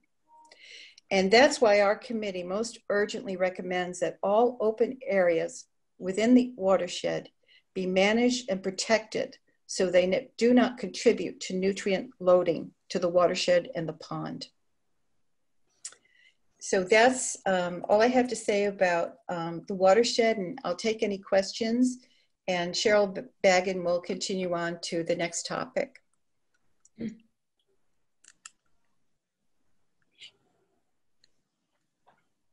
Right. No questions? Okay. That's not, Cheryl, please. Okay, Cheryl? Excuse me. Linda has a question. Yeah, just some quick questions. You know, what is your evidence for the fact that the increased traffic is from the Bruce Freeman Rail Trail is one question I have. Oh, well, people have seen it. People have seen the people coming down. There's people that swim every day in the pond down there, but actually a lot of, I think still the main part of the traffic is coming in on Dover. They're parking on Anson Alden, as they've done for years, and they're walking in on Dover. We see you'll see a group of families with 20 people with coolers and towels coming in. They also will drive in, drop off people at the end on Varick down there after you come down off Dover, and drive out to park, drive in to pick them up, drive out to leave. And they will go 40 miles an hour. And then the other related question to this is this problems that you're citing, is this outside of the hours when the beach is operating? Well, the blooms come up during the day because the sun activates them. It's more the people management issue I'm talking about. I'm sorry. Could you repeat the question? Then I didn't understand it. The observations or anecdotal information in terms of the number of people that are near Saxon Cove swimming and so forth, the extra parking and so forth, is that happening during the public hours when the beach is being managed by the town? Or outside? Yes, the majority of people are there in the daytime. Sometimes people have come at night. They make fires, they leave trash and stuff. But yes, it's during the day, and those numbers are actual people who live on the pond, and they're looking down there and they're counting people and dogs, and they'll say it's 100, it's 106, it's 110 on this day at this time. Multiple people have made counts. All right, thank you. Any other questions from the board? Seeing none, Cheryl? Okay, can you hear me? We can hear you. Great. Okay, so I am just going to go through the written recommendations that we forwarded to, presented to you, for discussion or whatever. So the first thing that we want to talk about are the fields. So when land was gifted to the town and we accepted the gift from White Pond Associates, there were fields that are on Plainfield and Powder Mill Road. Two of those parcels are under conservation restriction, and the other one is is earmarked to go with the beach access. And we strongly recommend that those parcels be maintained as passive meadows. So if we're going to limit the amount of nutrients passing through the soil into the town, phosphorus predominantly, but also nitrates, we think it would be much better to use as a passive meadow rather than any other farming such as row crops, which they've used in the past several years. The farmer has been using row crops, which leaves a lot more exposed soil, and any kind of fertilizers have to be applied to those crops. And if we kept them as passive meadows, it would be consistent with, I think I also in there was a cite to an EPA recommendations regarding agriculture and water supplies. And in addition, it is consistent with the homeowner's guide that was put out by the ESS group, which Carmen mentioned before, and prepared by the Division of Natural Resources. And in that pamphlet, they asked homeowners to, I'm going to get the exact words here, to reduce or eliminate the use of fertilizers and pesticides. And they say, and if you are going to fertilize, wait until the fall and not fertilize in the spring. Well, of course, that's not what's going to happen if that area is going to be farmed, because there's going to be fertilizer will be put on when the crops get put into the soil. The other thing recommended in there to homeowners is to maximize natural growth. So our recommendation to keep those parcels to the extent possible as passive fields would be consistent with the publication issued by ESS and prepared by the Division of Natural Resources, and is consistent with the EPA recommendations. Okay. All right. Yep. Right. I'm sorry? The next item is the boat launch. Yep. The next recommendation is a boat launch. And my understanding is that there's already an engineering study being considered by the town and the state, and they're working on a way to limit the amount of water that is going to be coming down the boat launch. It's a difficult spot because the boat launch, the land on either side of the boat launch is owned by the town, and the boat launch road itself is state owned. But to the extent possible, we know that that's an area that's being worked on, and we recommend that it be considered to be continued to be worked on. And I think the rest of the things have already been. So we again, everything that's going to be designed is going to encourage absorption and avoid runoff, and existing basins be cleaned. I think those are self-evident. We recommend that monitoring and testing be continued in the current fashion, and any additional testing would be great as well. And any trash, and then then I go to facilities. We have trash receptacles should be maintained in different locations around the pond through 3 seasons. ESS also mentioned that in their recommendations to the town. We ask, this goes right to what Carmen has been just talking about, that we look at surrounding streets regarding parking, and maybe the town might consider additional parking restrictions. And now that the town is under, with regard to both the Bruce Freeman Trail being opened, and now that the beach is under town supervision, and we think the current openings and closing dates set for the beach are wonderful. And then I think Carmen discussed the people management. We strongly recommend that the swimming be restricted only to the town beach and any other beaches that are already recognized, and that there be a plan created for people management, clear signage, enforcement of those signs, and regulations regarding inflatable devices. Make sure that they're not considered boats. Right now that the state allows boating, or restricted boating, but boating allowed on the pond, and we wouldn't want people to think that they could just enter from the ramp with some sort of floating device and consider that a boat. And then we also strongly recommend that ranger program and police controls be continued, and maybe, which I know was difficult this year. And as far as fish stocking, Carmen has been in touch with the state regarding that, and they do not seem to be very flexible, but it's something to consider going forward, that we think it's probably being overstocked, and that would add to the nutrient loading of the pond.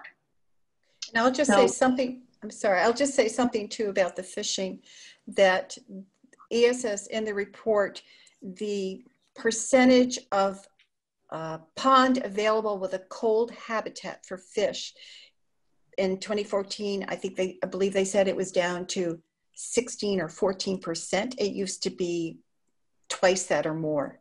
So it's warming, and we don't really have, White Pond does not really have a good deep habitat that's cold anymore for the big fish like the rainbow trout that the state stocks. But when I talked to I think it's John Sheehy at Fish and Game, they do rainbow trout because the other trout are slower to grow, and they're smaller, and they're a little more hard to grow. The rainbow trout grow fast and grow big, and that's what fishermen want. But if you have, the thing about rainbow trout is when they're little, they eat zooplankton. When they get bigger, they eat small fish. But at any time, they'll go back and eat zooplankton. That's just how rainbow trout are. Other trout never eat zooplankton, except maybe when they're small. And we need zooplankton because that is the enemy of the cyanobacteria algae. It eats it. And in testing, I have a perfect year of 2017 that I can show. There's all these zooplankton in May and June, and all of a sudden there's none. And then we got our blooms. So rainbow trout, I understand why the state does it, but I mean, out in the West, some bodies of water that have algae blooms, they forbid rainbow trout to be stocked. And I wish the state could maybe just stock us with those other. Also, for 2 years, we've had no ice. There's no ice fishermen to take out these fish. And in the morning, I used to look out, and I would see 10 fishermen around the pond early in the morning. I see none. So we've been stocked twice. I've seen the stockings. They're big fish. And the fish aren't coming out of the pond. And you can have too many fish, and you can have not enough food, and then they die, and then they're down in the bottom of the pond, and they're releasing phosphorus because they're dead. So, all right, Carmen. And Cheryl, thank you very much. I know we have a lot of people here that not want to contribute to this. I'm going to first, Steve, before I call on you, I'm just going to ask if there's any comments from the select board. And we have one more person. Oh, I'm sorry. I'm sorry, we have one more person, Beth Kelly, our newest member. I thought that was the end of the memorandum. I'm sorry, she's talking a little bit more about people management and signage. Okay, who is this now? Oh, Beth? Beth Kelly. Unmute yourself, Beth, and we can hear you. Still muted.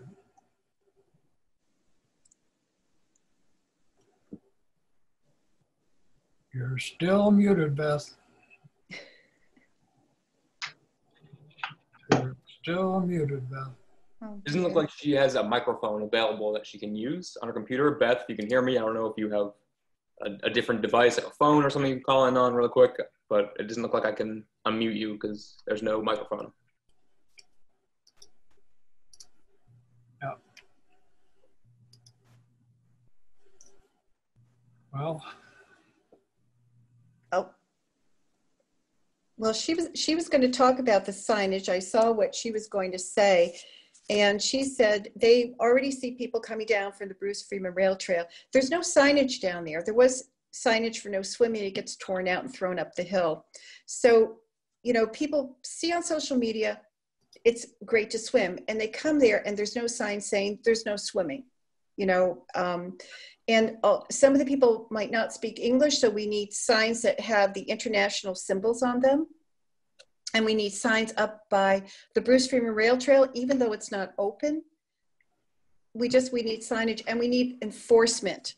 The Rangers were great, though they also covered a lot of other properties in Concord. I don't think they were here that much the past couple years because the town added more properties like October Farm. And then there was Estabrook. And we're told to call the police, but you know, the police are great and they're very responsive, but they have more important things sometimes they have to get to. It just doesn't seem like the right kind of job for police per se. You know, Rangers, yeah.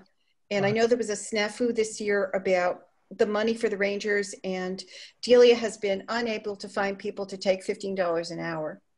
So there's no enforcement. Carmen, can you hear me? Beth, I'm sorry. Yeah, sorry, I can talk a little, like just give you some background. And I'm new to the board just recently. I live on White Avenue myself. And, you know, the number of the people at the Cove and the surrounding shoreline continues to be an issue. You know, multiple people are doing counts. We've seen dogs swimming constantly. There's evidence of both human and dog feces. The trash is abundant. There are permanent towels and chairs being left behind, alcohol clearly present and is being left as garbage. And we're also seeing, you know, people on their floats, et cetera, drinking. So those are the things that I don't even think are allowed. You know, Saturday, we walk on the rail trail every day. Saturday, we were behind two groups of families, one with a jogging stroller, the rest were on bikes with their towels and their floats and their fishing rods, and they drive right through the underpass for where the trail ends. There's no signage there, as Carmen indicated. You know, it could even be some kind of a gate, I guess, but there's no evidence that you shouldn't even be on a bike on the trail. And then yesterday we were on our kayaks and we saw people coming down into the side of the cove that doesn't even have the stairs. So they're clearly using and making paths that we're trying to protect from runoff that the town worked really hard to protect last year. So we're seeing, and there's no signage at those trails either. Loud groups, big groups, no social distancing, loud music, kids making rope swings, swinging at the Stone Root Beach area who don't actually live there. We're having speeding cars down, I guess Dover, it's a real problem. I've seen it myself. I live on White. We have a lot of people driving to White trying to find access. So there's parking problems on both streets too.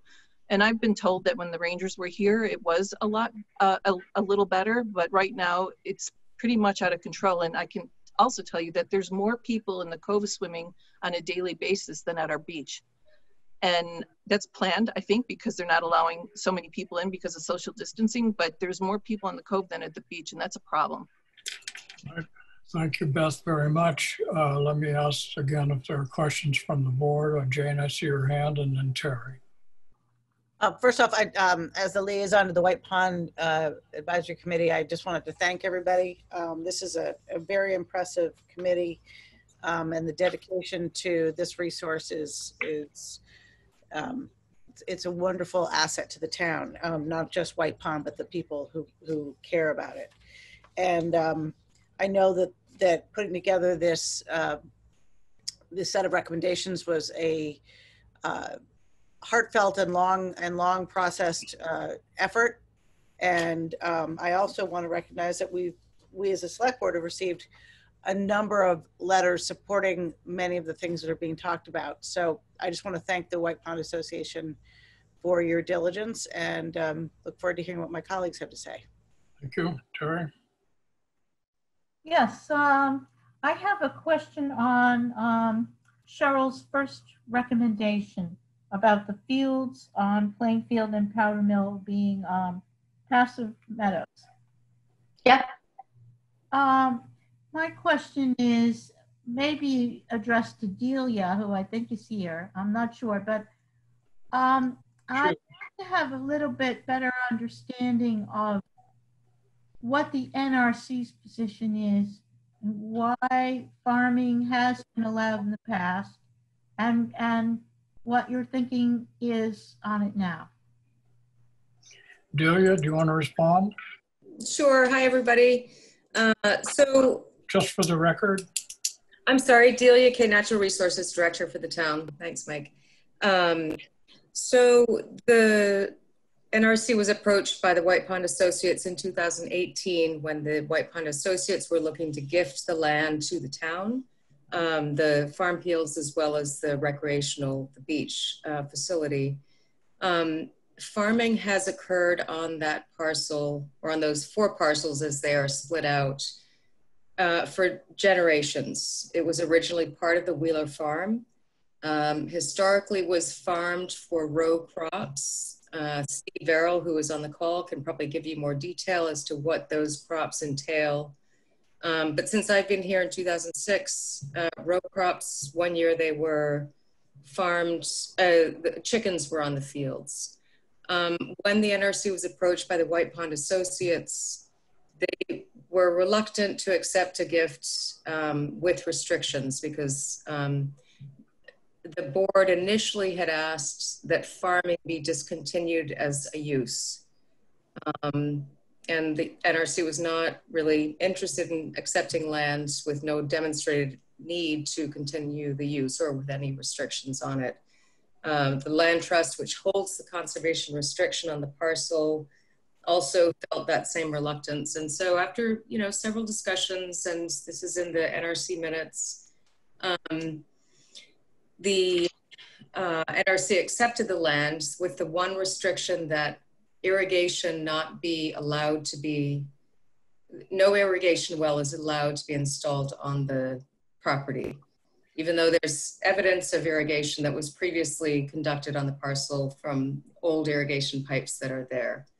And the reason for this is primarily because there was no evidence that the NRC had or anybody could provide that there was a concern about, or that there was evidence that there was any agricultural inputs that were entering the pond.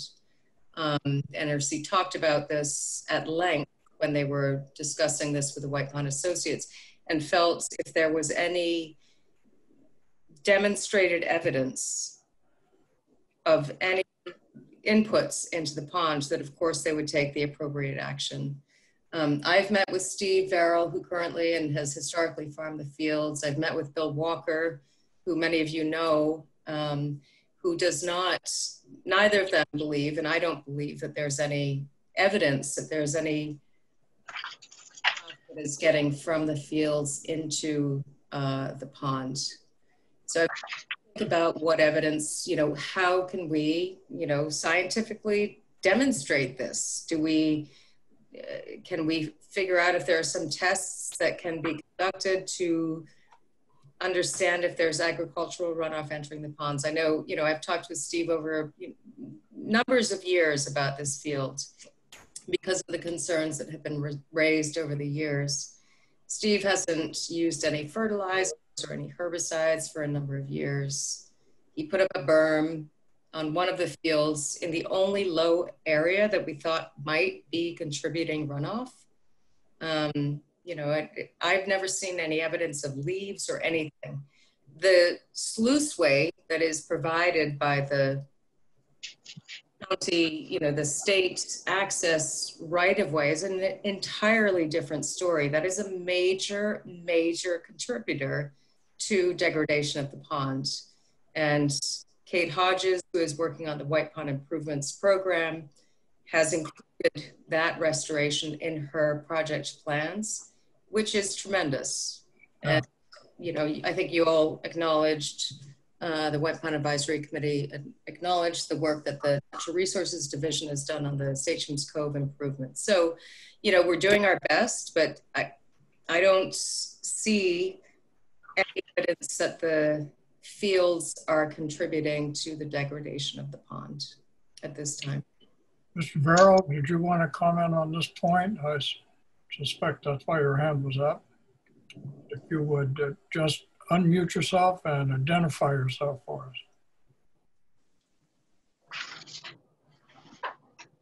us. Steve Verrill, Verrill Farm, and I've been farming the land for the last few years. I remember it for longer than that.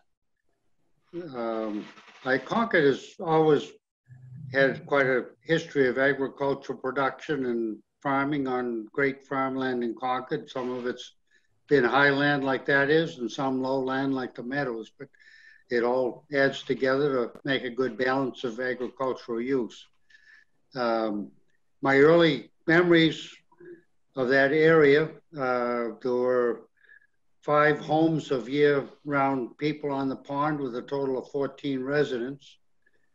And if you stood at the entrance to the beach, where it comes off a Plainfield Road, you couldn't see a house inside any place. It was all potato field. So, and we went swimming there with no algae. They irrigated all of that land out of the pond. And in listening to this, one of the things I was thinking about that would draw the water off the surface of the pond, which would be the warm water in the summer. And it did lower the pond a bit, but when the pond recharged, you'll be taking in cool water from down under. And that could affect the temperature of the pond some, if that's one of the issues. But any fertilizer we use, we have a crop scout we use with a integrated pest management program.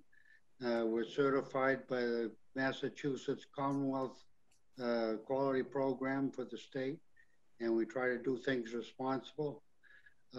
Any fertilizer we use is just a little dribble, goes in from the planter beside the seed and is used right away. I'm appalled at the recommendation that people apply fertilizer in the fall when the plants can't take it up. That doesn't make any sense. But we try to only fertilize a little bit when it's needed, where it's needed. In the last few years, we've grown quite a bit of rye to harvest for seed for cover crops. And one of the reasons we grow that is it will survive with low moisture amounts. Some other crops, beans and peas, probably you can grow. We have done that before. Over the years, the crops have been based on the need and demands of the market. Most of the life of agriculture there has been for wholesale vegetable crops. And recent years, the wholesale market hasn't been great. And when Alden Wheeler died and we started farming the land, we were dairy farming. We grew alfalfa to feed the cows, but that ceased to be profitable. So now we don't grow alfalfa because there's no need, a market for it. And we grow retail vegetables to feed the people in town, and that seems to be a good use for it. And we plant cover crops to cover the soil in the winter. I've spent a number of times visiting during a heavy rain and afterwards with no signs of any runoff from those fields whatsoever. They're so well drained. Phosphorus seems to be the issue. And in agronomy, I learned that phosphorus gets tied up in the soil where it's applied, and it moves very little in the soil compared to potash or nitrogen. So I just feel there's no risk from the pond, or I wouldn't be doing what we're doing. Thank you. Other questions from the select board? All right, are there any other? Can I just respond to that a little bit? Is that possible? This is Cheryl Baggett. Is that right? Please. Okay, I just want to point out, again, we're not talking about runoff here, and I'm just going to read a little bit here from the EPA, US EPA's suggestions. And I understand that fertilizer, obviously limiting fertilizer just to the amount that's taken up by the plants is obviously ideal. But there is excess nitrogen and phosphorus, generally speaking, with fertilized fields. But it says it can high levels of nitrogen and phosphorus can cause eutrophication of water bodies, and excess nitrogen and phosphorus can leach through soils into groundwater over time. It's certainly true that nitrogen moves more quickly through the soils than phosphorus. But Susan Rask said all of it eventually enters into the pond. And not only does it disrupt wildlife, but also produces toxins harmful to humans. And I also point out that the Natural Resources Commission issued something to homeowners asking them to eliminate the use of fertilizers and pesticides and maximize natural growth. So it's hard to recommend to homeowners that they not use fertilizers if the town is going to, take large parcels of land and apply fertilizers to it. Okay. The other thing too is that this is, I'm sorry. Delia, was your hand up? I did raise my hand. I just wanted, I completely, Cheryl, I completely appreciate and respect that perspective. I think that it just needs to be put a little bit into context when you're talking about the EPA's recommendations. I'm just going to share a screen here with where that came from. If you look to the right-hand side of your screen, you will see that this is what the EPA is talking about. This is a tractor with a sprayer spraying manure that this is what they're talking about when they're saying apply the right amount of herbicides, pesticides, fertilizers, whatever. We don't do this here. The farmers in Concord don't do this. So I just think it's important to really be clear on what, the uses of Concord farmers are and what that means for our land. And further, from the NRC's perspective, farming is one of the 4 overarching goals of their open space and recreation plan.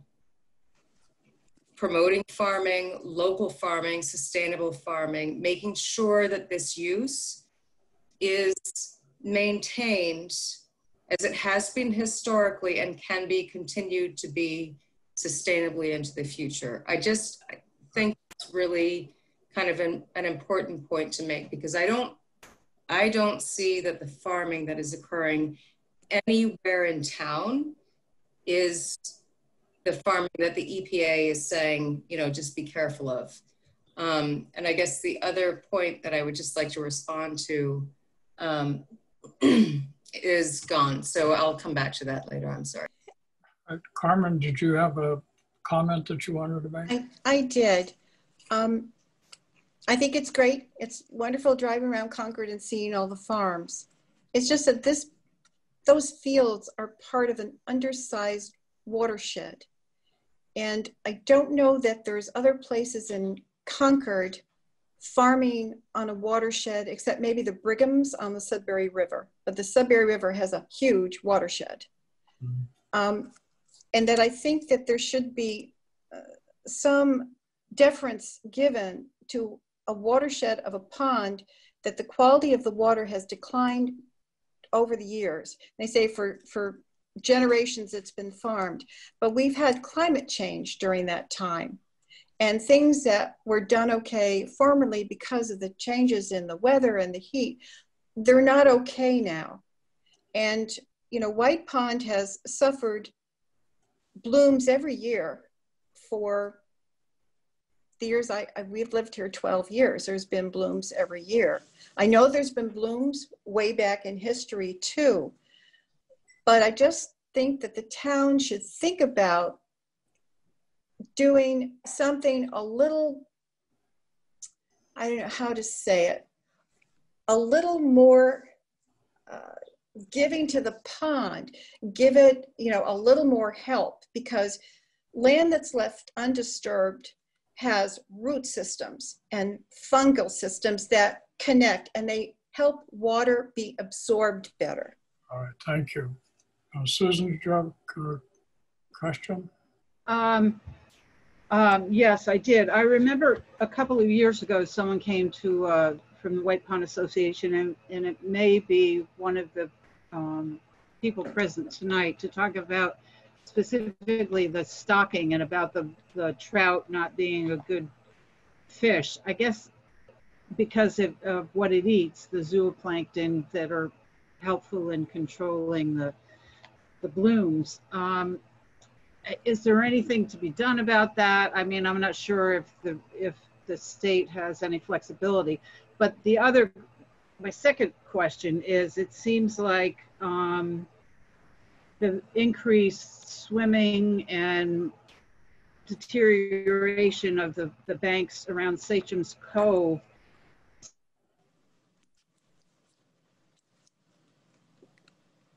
It froze up on us, Susan. and Estabrook, the influx. Oh, I'm sorry. Can you hear me? We can hear you. Oh, okay. It reminds me a little bit of what was happening at Estabrook a few years back about social media encouraging people to bring their dogs and so forth. So I guess I'm wondering what kind of a response we can make to especially the swimming and overcrowding in the Sachem's Pond area. Delia, did I see you around? Yep. Go ahead. Unmute yourself. So, sorry. So as far as the points that Carmen had raised, Susan, that you noted about the rainbow trout stocking at the pond, I think both that species as well as the timing of that stocking needs to be addressed with the state. And I think that we can do that. I agree, Carmen, that winter or fall stocking is probably not something the state should be pursuing anymore, because we're not seeing the pond freezing over, and that's not something that's going to change. So I'm happy to take on that, conversation with the state. It's ultimately their decision. It is a great pond in accordance with Chapter 91. We don't have any ability to say that they can or cannot do that, but I think we can have some productive conversations with them. Thank you. As far as swimming and, the deterioration of the slopes at Cove, I think the efforts that the town has undertaken to respond to that, to fix that, have been pretty effective, but that we do need to continue to we have to do continued signage and have a continued presence to keep people off the slopes to ensure that that restoration effort is able to be kept intact. We are committed. It's been a crazy summer. We have been in just the midst of a pandemic, and it has been really, really crazy. I'm sure it's been crazy for all of you. Certainly from the town's perspective, we are busier than we have ever been. I can say from personal experience. So I feel badly, and I apologize that we have not been able to have boots on the ground at the Cove, but we haven't, and we're doing our best to try and fix that. I don't know if we will be able to have anybody, you know, during this season. We will see. And please just be patient while we try to figure through that. But regardless, we're already having conversations around what do we need to do in terms of, we understand the web presence, we understand the opening of the Bruce Freeman Rail Trail. And, you know, the town, I would say, is committed to figuring out how to address this. It may not be immediate. We will get there, you know, and all the input from everybody helpful, very helpful. And the work of the White Pond Advisory Committee is super, super appreciated. But we're just, you know, we don't have all the answers right at this time. Right. Terry? I just want to thank Delia for that and ask you if, when you're talking with the state, would a letter from the select board help in any way? Okay, well, I would definitely. Take time. Yeah, I'm happy to draft it for you. If that's something that you would. So I think I thank you all for your comments and your input on this. Could I ask one more question? I'm sorry. It's of Delia. Is the town saying that swimming at Sachem's is illegal or allowed? So the position of the town is that at this time, as it has been since the Sperry land was acquired in the early 1990s, swimming from town land at Sachem's Cove is not permitted. Okay. I wouldn't, if I can, Mike, I don't know, I wouldn't equate that with being illegal. It's just unauthorized. And as Delia noted, it's been a tough year in many ways, but there's been so many confusing things that I do think that we're trying to fix this year as well, but there's just more people around and problems that I've heard from you, from the folks from the committee have been long-standing, were just greatly exacerbated this year. And we're also the new owners, or relatively new owners. Even though we've owned Sachem's Cove, you know, overall control of White Pond is still relatively new for us. And so there are a number of things that we are actively working to figure out. So I extend Delia's apology. I apologize that we didn't do a better job of having the ranger program ready when it was needed. And that's my responsibility. So all I can say is we just have to try and, you know, hang in there on this and try and find solutions that we can, you know, implement relatively easily in the circumstances.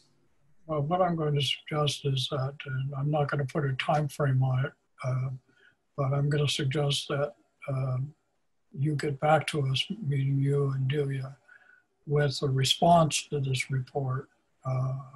It's not so much apologizing, just but what steps is the town prepared to take in order to try to protect this resource. And I think it would just be good if we could get that back to the select board so that they could try to act on it. And I'd be more than happy to entertain a motion to draft a letter on behalf of the select board to go to, is it Fish and Wildlife at the state level, or is it a different? I think it's Fish and Game now, is it? Fish and Game. Well, Fish and Game. The state is responsible for stocking fish. Right. So, yeah. So I would entertain a motion to have the select board prepare a letter, and Delia will take you up on your suggestion to draft that letter. So Linda, can you help us out? Okay. Move to authorize the chair to sign a letter on behalf of the select board to Fish and Game regarding our concerns about the stocking of White Pond. Our second. Second. Any further discussion? Seeing none, would the clerk please call the roll? Ackerman. Aye. Ms. Bates. Aye. Ms. Hotchkiss. Aye. Mr. Lawson. Aye. Myself, Ms. Escobedo. Aye. Thank you, and I know it passes unanimously. I want to thank you all for coming and speaking to us about this, and we'll look forward to next steps as we move along. So thank you all. The next item on our agenda is a discussion of liquor license rebates. I think you all received today from Chief Financial Officer. For those in the audience, this is the issue of should we consider rebating a portion of the liquor license to those restaurants that were on the one hand closed at the early stages of the pandemic, and then even when they were allowed to reopen for takeout for a while, they were not allowed to sell or alcoholic beverages, and the issue was should we think about rebating 25% of their liquor license. And I think this was actually prepared by the town clerk, but sent to us this afternoon by the Chief Financial Officer. So any comments, or anybody wants, Mr. Town Manager? So yes, Mike, so we did talk a little bit about whether or not we should do this, and we felt given the timeline just laid out, a 25%, and we can call it a rebate, it really is a credit towards the renewal of the license for next year. And so because it's a credit, it's money that we're not going to receive, and so we don't need to have, it'll be lost revenue versus an additional appropriation. I just want to make sure, and the total cost is about $16,700. Yes. So it's not a massive amount of money, and so we, in talking to the Chief Financial Officer, we do feel like issuing this credit against the renewal fee is reasonable, and that the town can absorb that loss of revenue, or we'll figure out a way to do it between now and the end of FY21. All right. I think in my mind, and I'm happy to go along with that proposal, but in my mind, the difference was that a rebate, if it's possible to be done, would actually put money in the hands of the restaurants now, as opposed to not having them make some kind of payment. I'm not, the savings is a savings, and I'm sure. Yeah, I mean, we can do it either way. It just is, it's a lot more effort, and then it would be an expenditure that we would then have to, and we could potentially amend the proposed FY21 budget and put something in there for that purpose. And that would be available. Okay, so the kind of motion that you and Mr. Ford in favor of them is a 25% credit on the liquor license for these establishments for the next licensing period.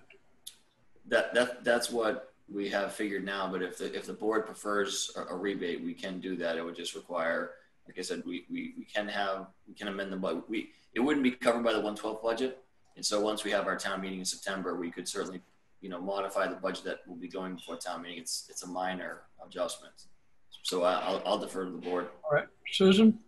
I just have a clarifying question. What is the period that liquor license is valid? Is it the calendar year or? Yeah. It's calendar year. Calendar year. Okay, thanks.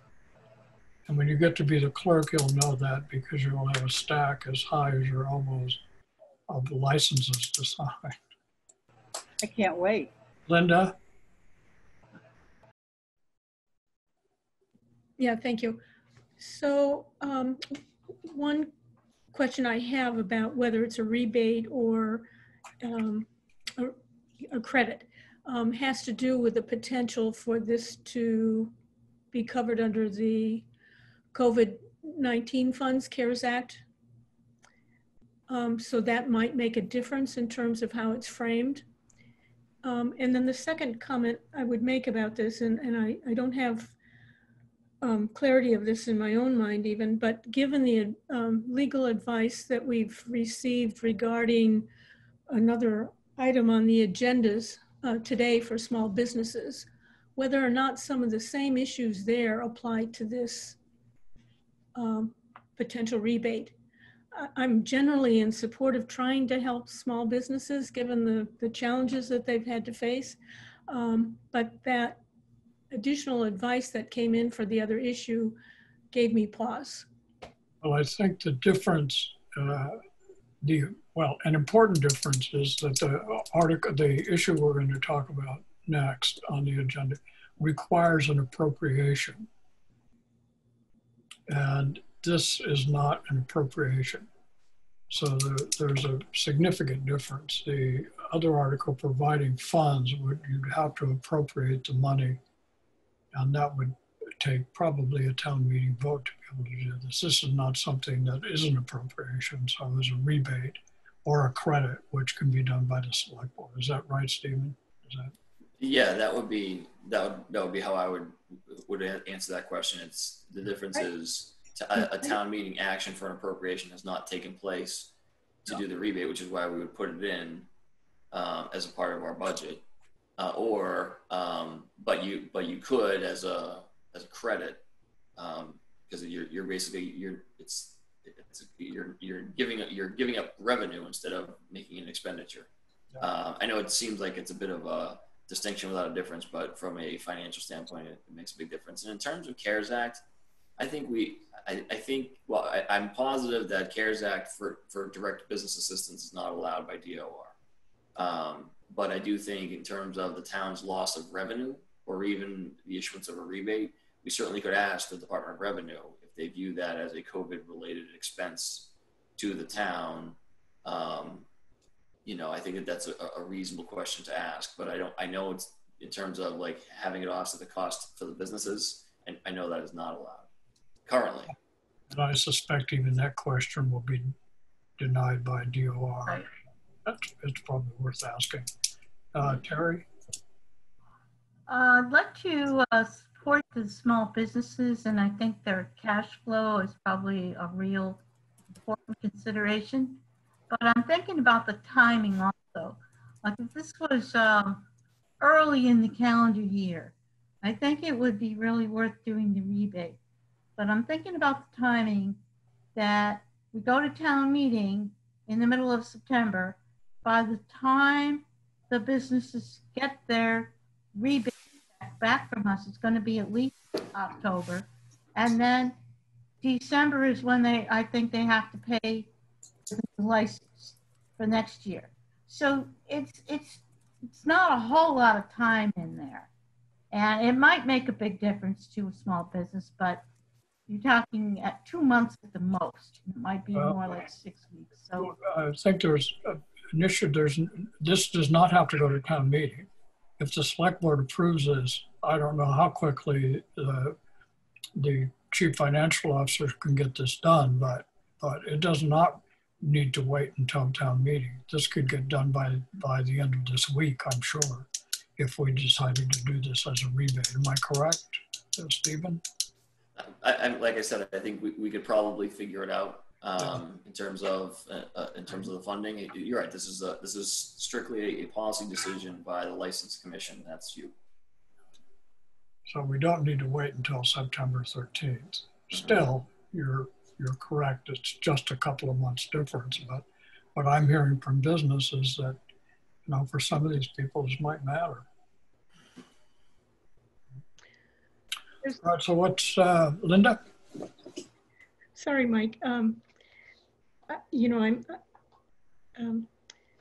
There's a potential conflict for a couple of these businesses, I would guess, who also received PPP grant funding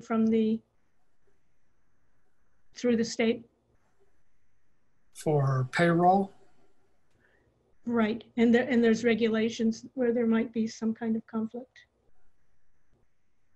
And in terms of accepting funds from different sources. I'm not following that, what you mean.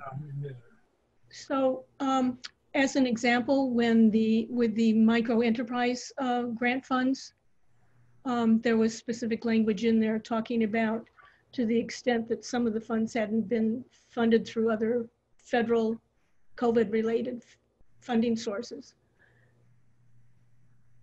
Jane? Is that, to the extent that Linda's question has you know, I haven't thought about it. I don't know whether it's accurate or not, but is that where the rebate would help us? If we rebated versus proactively gave them money this fiscal year. Stephen, do you want to comment on that? I don't have an answer to that. Yeah, I don't have an answer to that. I do know that there are some strings like that attached to certain funding. So why don't we do this? You could authorize me to issue the credit or the rebate, and just give me the chance to do a little more digging on that to see if that is in fact a conflict, or it may be other federal funds or other state funds. It may not, that restriction may not apply to local funding. And so we can make sure that we have the I's dotted. I know other communities have done this. I think Acton did it last month. Now I don't know if they asked. I don't know if they just said, "Well, we'll just ask for forgiveness if we made a mistake," or if they had done the research. I know that in talking to the manager in Acton, they I don't believe ran it past their council, and it just seemed like a pretty straightforward thing that we could do. So. We can certainly answer those questions, though, and if for the sake of timeliness, if you just wanted to authorize me to process them as presented in the spreadsheet that you got from Kerry, we can do that. So certainly my intention in raising these questions is not to obstruct helping the small businesses in this way, but to make sure that we're just on sound footing in terms of how the town is proceeding with this. That's really what my intention is. Absolutely. Yep. So let's proceed that way, but still I need resolution on rebate versus credit. So, I just asked Stephen, what have you heard from other towns? What mechanism have they used, a rebate or credit? No one I know of is Acton. I think they did a rebate. They did a rebate. Right, rebate or credit? Jerry.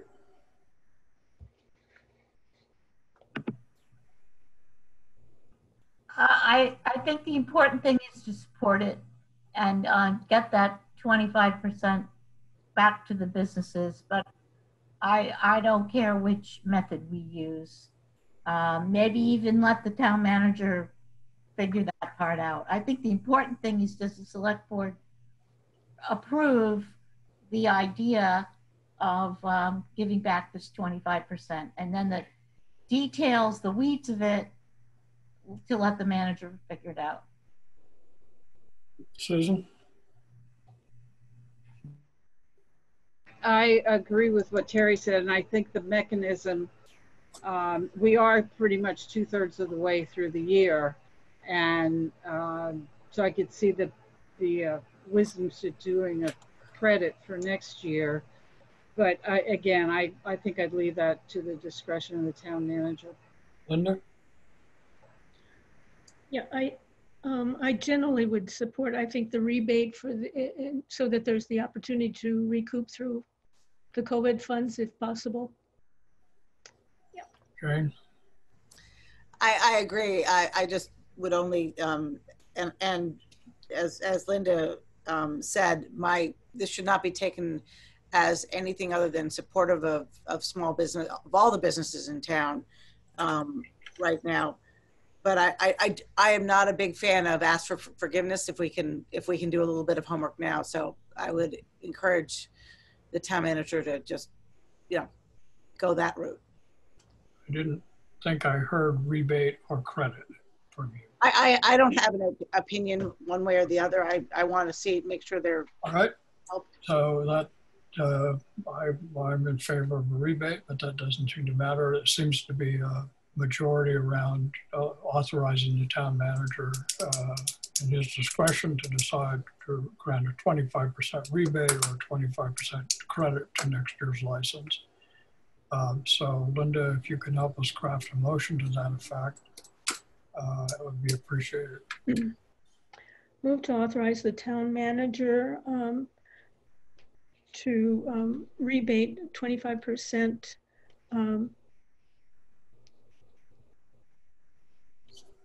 of the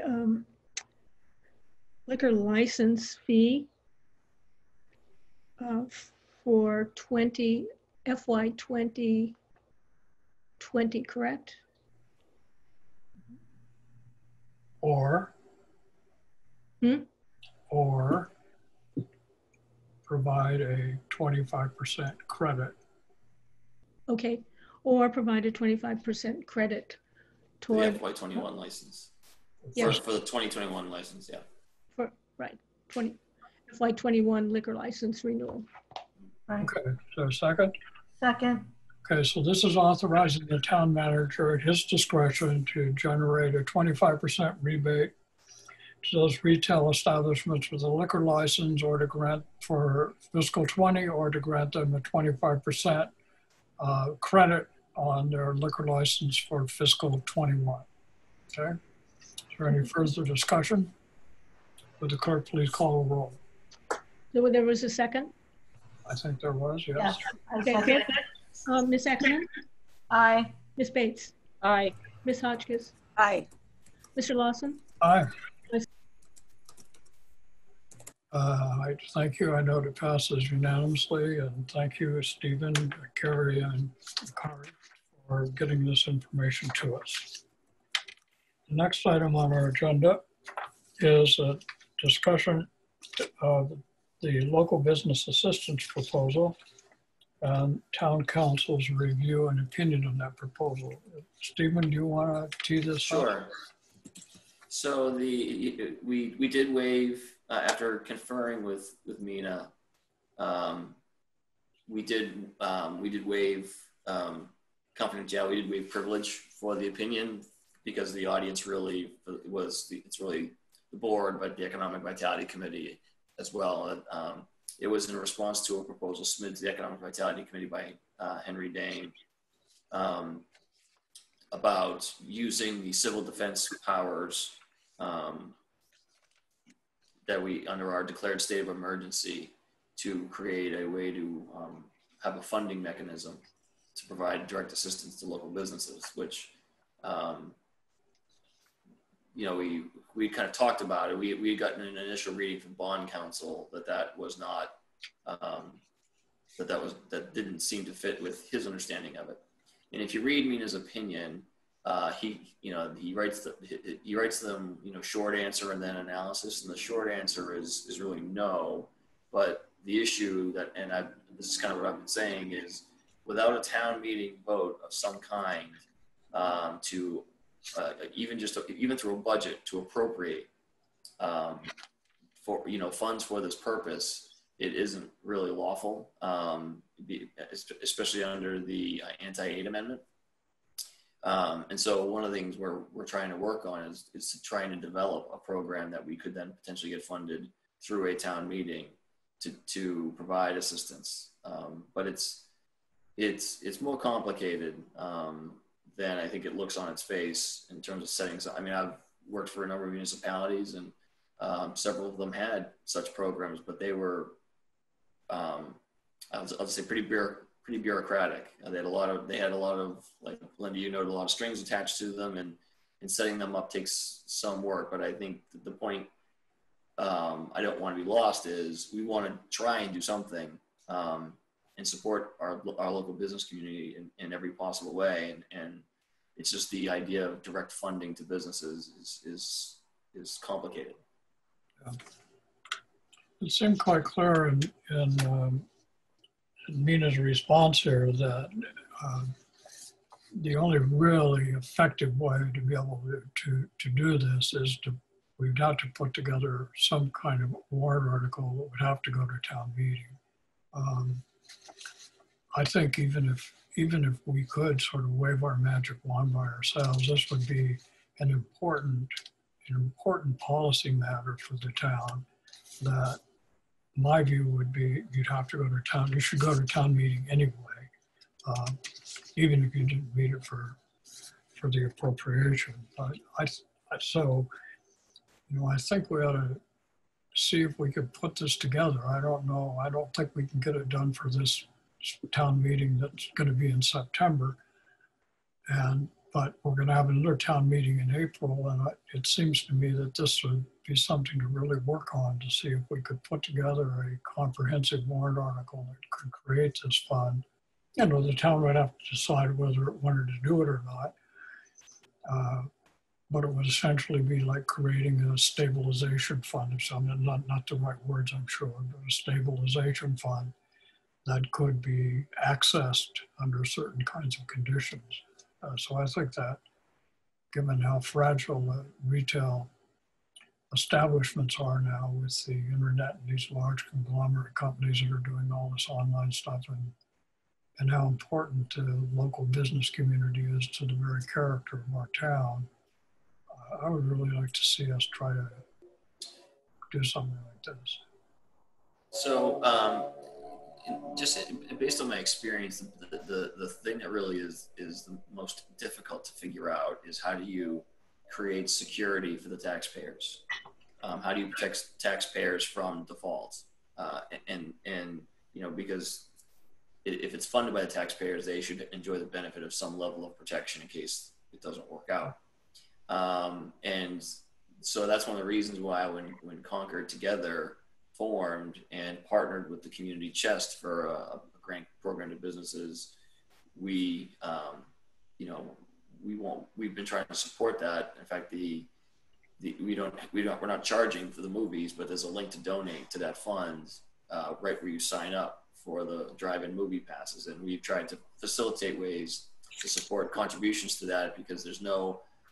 I'm not gonna say it's stringless money, but it is money that is donated by people that can be used much more flexibly than something that the town would come up with. And so I do think you're right, Mike. In fact, I've been kind of starting this conversation and trying to figure out what's the right form. You know, I've seen facade improvement grants. I've seen, grants for businesses to go into certain areas. I mean, there's a lot of different ways to craft this, but again, the biggest issue is how do you provide some securitization to taxpayers. But Stephen, as you've said, though, other towns have done this. Mm-hmm. So certainly, unless they had their heads in the sand, this would be a question that those towns would have had to wrestle with as well. So I suspect that if we poke around a little bit, we might be able to find out how they dealt with that issue. It's important. I guess the reason I say that, Mike, is the towns have these, but they've had them for a while. Like they start these programs in non-COVID times, and so they have complex like loan agreements and things like that. The reason I bring that up now is it's one of the reasons why it would be very difficult to do this quickly. Yeah. Well, I agree. It might be very difficult to do this quickly, but I would sure like to see us get started on this. Any other comments from the board? I say Henry, we're going to hear from the board first, and then be happy to hear from you.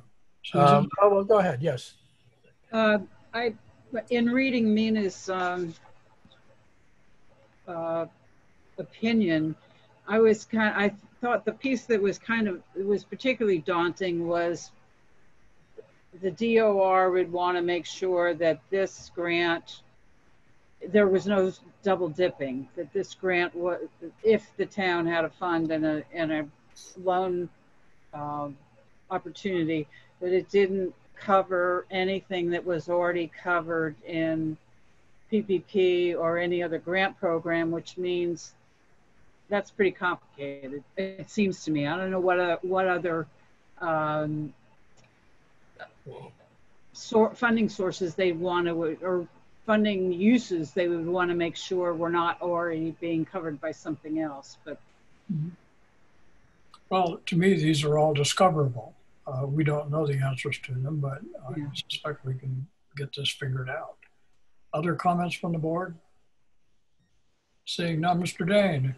Yes, thank you. For the record, Henry. Yes, Henry Dane, 58 Everett Street. Thank you. I wish I had seen the response from town council, and I'd be better prepared to respond if I had.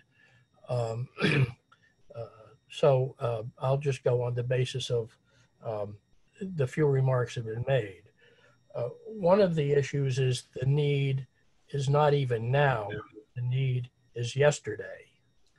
And we see businesses already disappearing.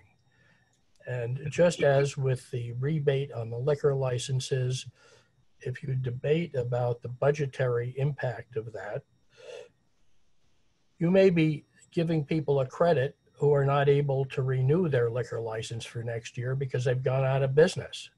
So a credit against next year's liquor license doesn't have the value of helping to keep people in business today.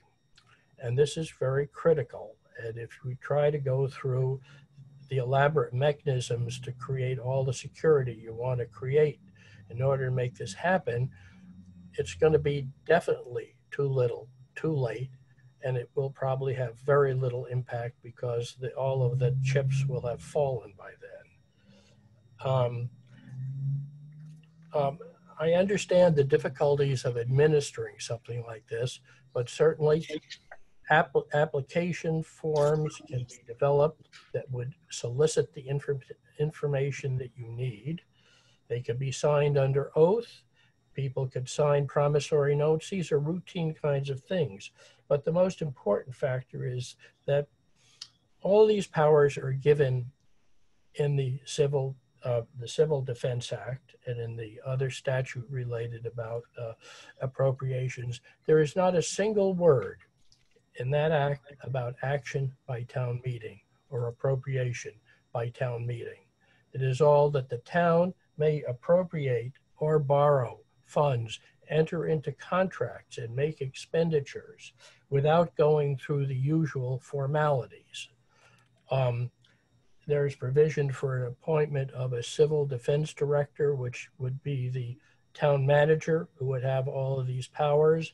And if this could not be done without action of the town meeting, it would essentially be useless in terms of dealing with an emergency. If it was the kind of emergency that was originally contemplated by the Civil Defense Act, insurrection, tornadoes, earthquakes, and so on, I can't imagine that they contemplated that you would go and have to have a special town meeting to fill sandbags for the river because the river was overflowing or a tornado had gone through town. The point of it is so that the board or its designated agents can take necessary action, make the agreements, appropriate the funds without going through those unnecessary formalities. Is this somewhat unprecedented? Yes, of course it is. And the comparison with other towns that have had a community development financing programs is irrelevant because it's obvious that those were not actions taken under the umbrella of the Civil Defense Act. We have an opportunity that has been presented to us to actually make a difference in the survival of an important part of the culture of our community. And I would like the opportunity actually to discuss this in detail with town council and talk about the specifics of the reasons for their opinion. And I think also bond counsel is not the person we should be talking to. A program such as this does not necessarily require the issuance of bonds. It can be done with appropriations. And of course, we've had no trouble finding money in free cash or unexpended budgetary items to finance other things to a much higher level of dollars. And we certainly can find the money in free cash or unused appropriations or in direct appropriations in accordance with the direction of the Civil Defense Act. So if your reason for not wanting to pursue this further is that there are some problems, I would like to work with town council in finding out whether we can solve these problems, because I think we can. Thank you. Can I just clarify something, Mike?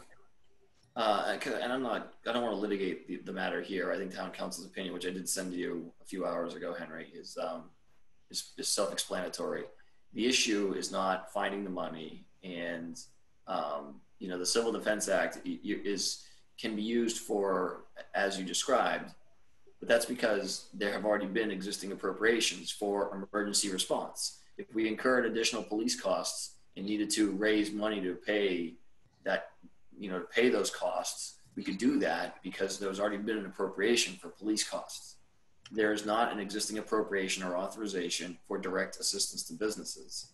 And that's the issue that is kind of hanging up. And because of the anti-aid amendment, and really the Civil Defense Act is for the town to fund itself, not to fund other businesses. But I've said till I was blue in the face how important the town supporting the local business community is in all the ways that we lawfully can, and even ways that we're not sure, you know? So I think that the fact that we don't have a pre-existing program to do this is the fundamental issue that we're not connecting on. So I just want to make sure that the board is clear on that point. I'm not litigating. I'm just reading the statute, and I'm saying if what you say is true, it doesn't make any sense if you could only spend money that had already been appropriated. Because if it had already been appropriated, you wouldn't need the Civil Defense Act to spend it.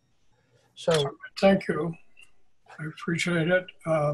What I would like to do is see if we can make some progress on this in terms of doing some homework to find out what some other towns have done. I'm happy to take the lead on that because I think it's very important, and see if we can get this back on our agenda. I don't know exactly when, but as soon as we have relevant information so that we can discuss this further. Does seem like an appropriate path forward. All right, thank you very much. So it just, yes, I do have Mina is already working on it, on trying to find a way of writing a warrant article that could maybe accomplish what we want. So that process is already going. That's great. Thank you very much, Steve. All right, so then the next one, we don't have any committee nominations. The next is committee liaison reports. I don't know who would like to go first, but I'm happy to turn to Jane. Thank you. And I'll just take the White Pond long report as part of the committee reports that I won't offer. I had the Ag Committee, which met, actually I managed to somehow do 2 committee meetings at the same time with the power of Zoom on 2 computers. The Ag Committee voted to hold Ag Week instead of Ag Day, with the idea being activities and farm stands featured at individual farms throughout the week and promoted in coordination with the Economic Vitality Committee and the Town Manager's Office and others. But rather than trying to consolidate the farms all in, at Kai's Road or in one spot. Jane, would you, on behalf of the board, invite somebody from the Ag Committee to come to a next meeting and sort of go over the details and as a little publicity for it as opposed to explanation? Yep. Happy to do that. Thank you. And the Historic Districts Committee met, and I think the item that was being followed most closely was the library amendments, and functionally they voted to separate the certificate of appropriateness to demolish portions of the building and construct a single-story addition linking the Haywood Benjamin House to the Concord Free Public Library, and the renovations of the building, and then making other numerous site improvements with respect to the footprint of the story craft room, including the windows. All of these were submitted, these amendments, and they withdrew without prejudice the amendment on the parking, their further amendment on parking, and that was voted in favor. So they separated the parking from the rest of the application. Okay, thank you. Yep. Who's next? Gary? Okay, thank you. I might lose power on my computer, so I'll Not fast. yeah. The HDC meeting, I did attend and watch that, and also I watched both finance committee meetings where both the schools and the town gave excellent presentations on the town budget that's going to be coming up at town meeting. I also enjoyed the library curbside process for the first time this week. It was excellent. And I attended a racial justice event with Senator Markey on our town common. I think Mike was there, Stephen was there. That's it. Thank you. Susan? Unmute. Yep. I watched the Economic Vitality Committee meeting, and they continued the initiatives that they've been working on. They are wanting to hone in a little bit on access for businesses in the holiday season because it's so restricted, given the square footage and staff and the people allowed in the premises and how to work with that. Mm-hmm. That the movie was a big success, as Stephen mentioned, and the fund through the community chest has awarded a number of grants, and they're getting close to their $100,000 match. They have a few $20-some thousand to go. So once that's donated by citizens, they will get a $100,000 match from a donor. And that's it. Thank you. Linda? Among the meetings I attended were the NMI Reuse Planning Committee. They discussed the results of the survey. They were very, on many of the dimensions of that survey, there were some mixed results in terms of whether people wanted to see housing or no housing there, whether how much of the property they wanted environmentally open space versus some development proposals that were included in the survey. They also heard an additional suggestion for development, which included a cloud computing center and a related institute that would have regional significance in terms of working with other universities, colleges, and businesses. So someone came in to speak about that idea. And I just think what that accomplished was to sort of open up the thinking in terms of how that property might be able to meet multiple objectives, deal with some of the concerns about residency, occupancy in terms of housing and some other things, and still bring in some development money to make that property viable for the town in terms of putting it together. In that same vein, they've invited someone from Fort Devens planning to come in and speak to them at their next meeting to, again, pursue this whole line of thinking. Great. Thank you. I attended a school committee joint school committee meeting where they approved the reopening plan and that you heard earlier this evening, and a revised calendar for 2021. They also discussed budgets, and I'll come back to that in a minute. And then on August the 4th, I attended the Finance Committee meeting where they dealt with school budgets.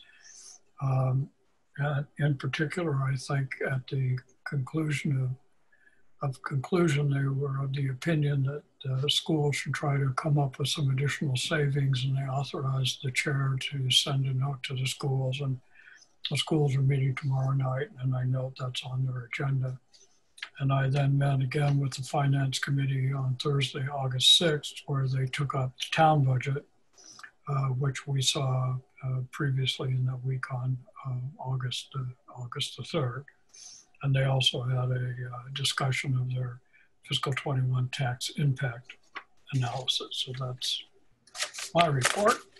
And so next item on our agenda is correspondence. The correspondence was distributed with the packet And so next is public comments. If there's anybody who wants to make a public comment, unmute yourself and say your name, and we'll get back to you. I don't see any, so I will entertain a motion to adjourn. Move. Second? Second. Would the clerk please call a roll? Ms. Ackerman? Aye. Ms. Bates? Aye. Ms. Hotchkiss? Aye. Mr. Lawson? Aye. Myself, Ms. Escobedo, aye. I note that it passes unanimously. Thank you all for attending. Stay well.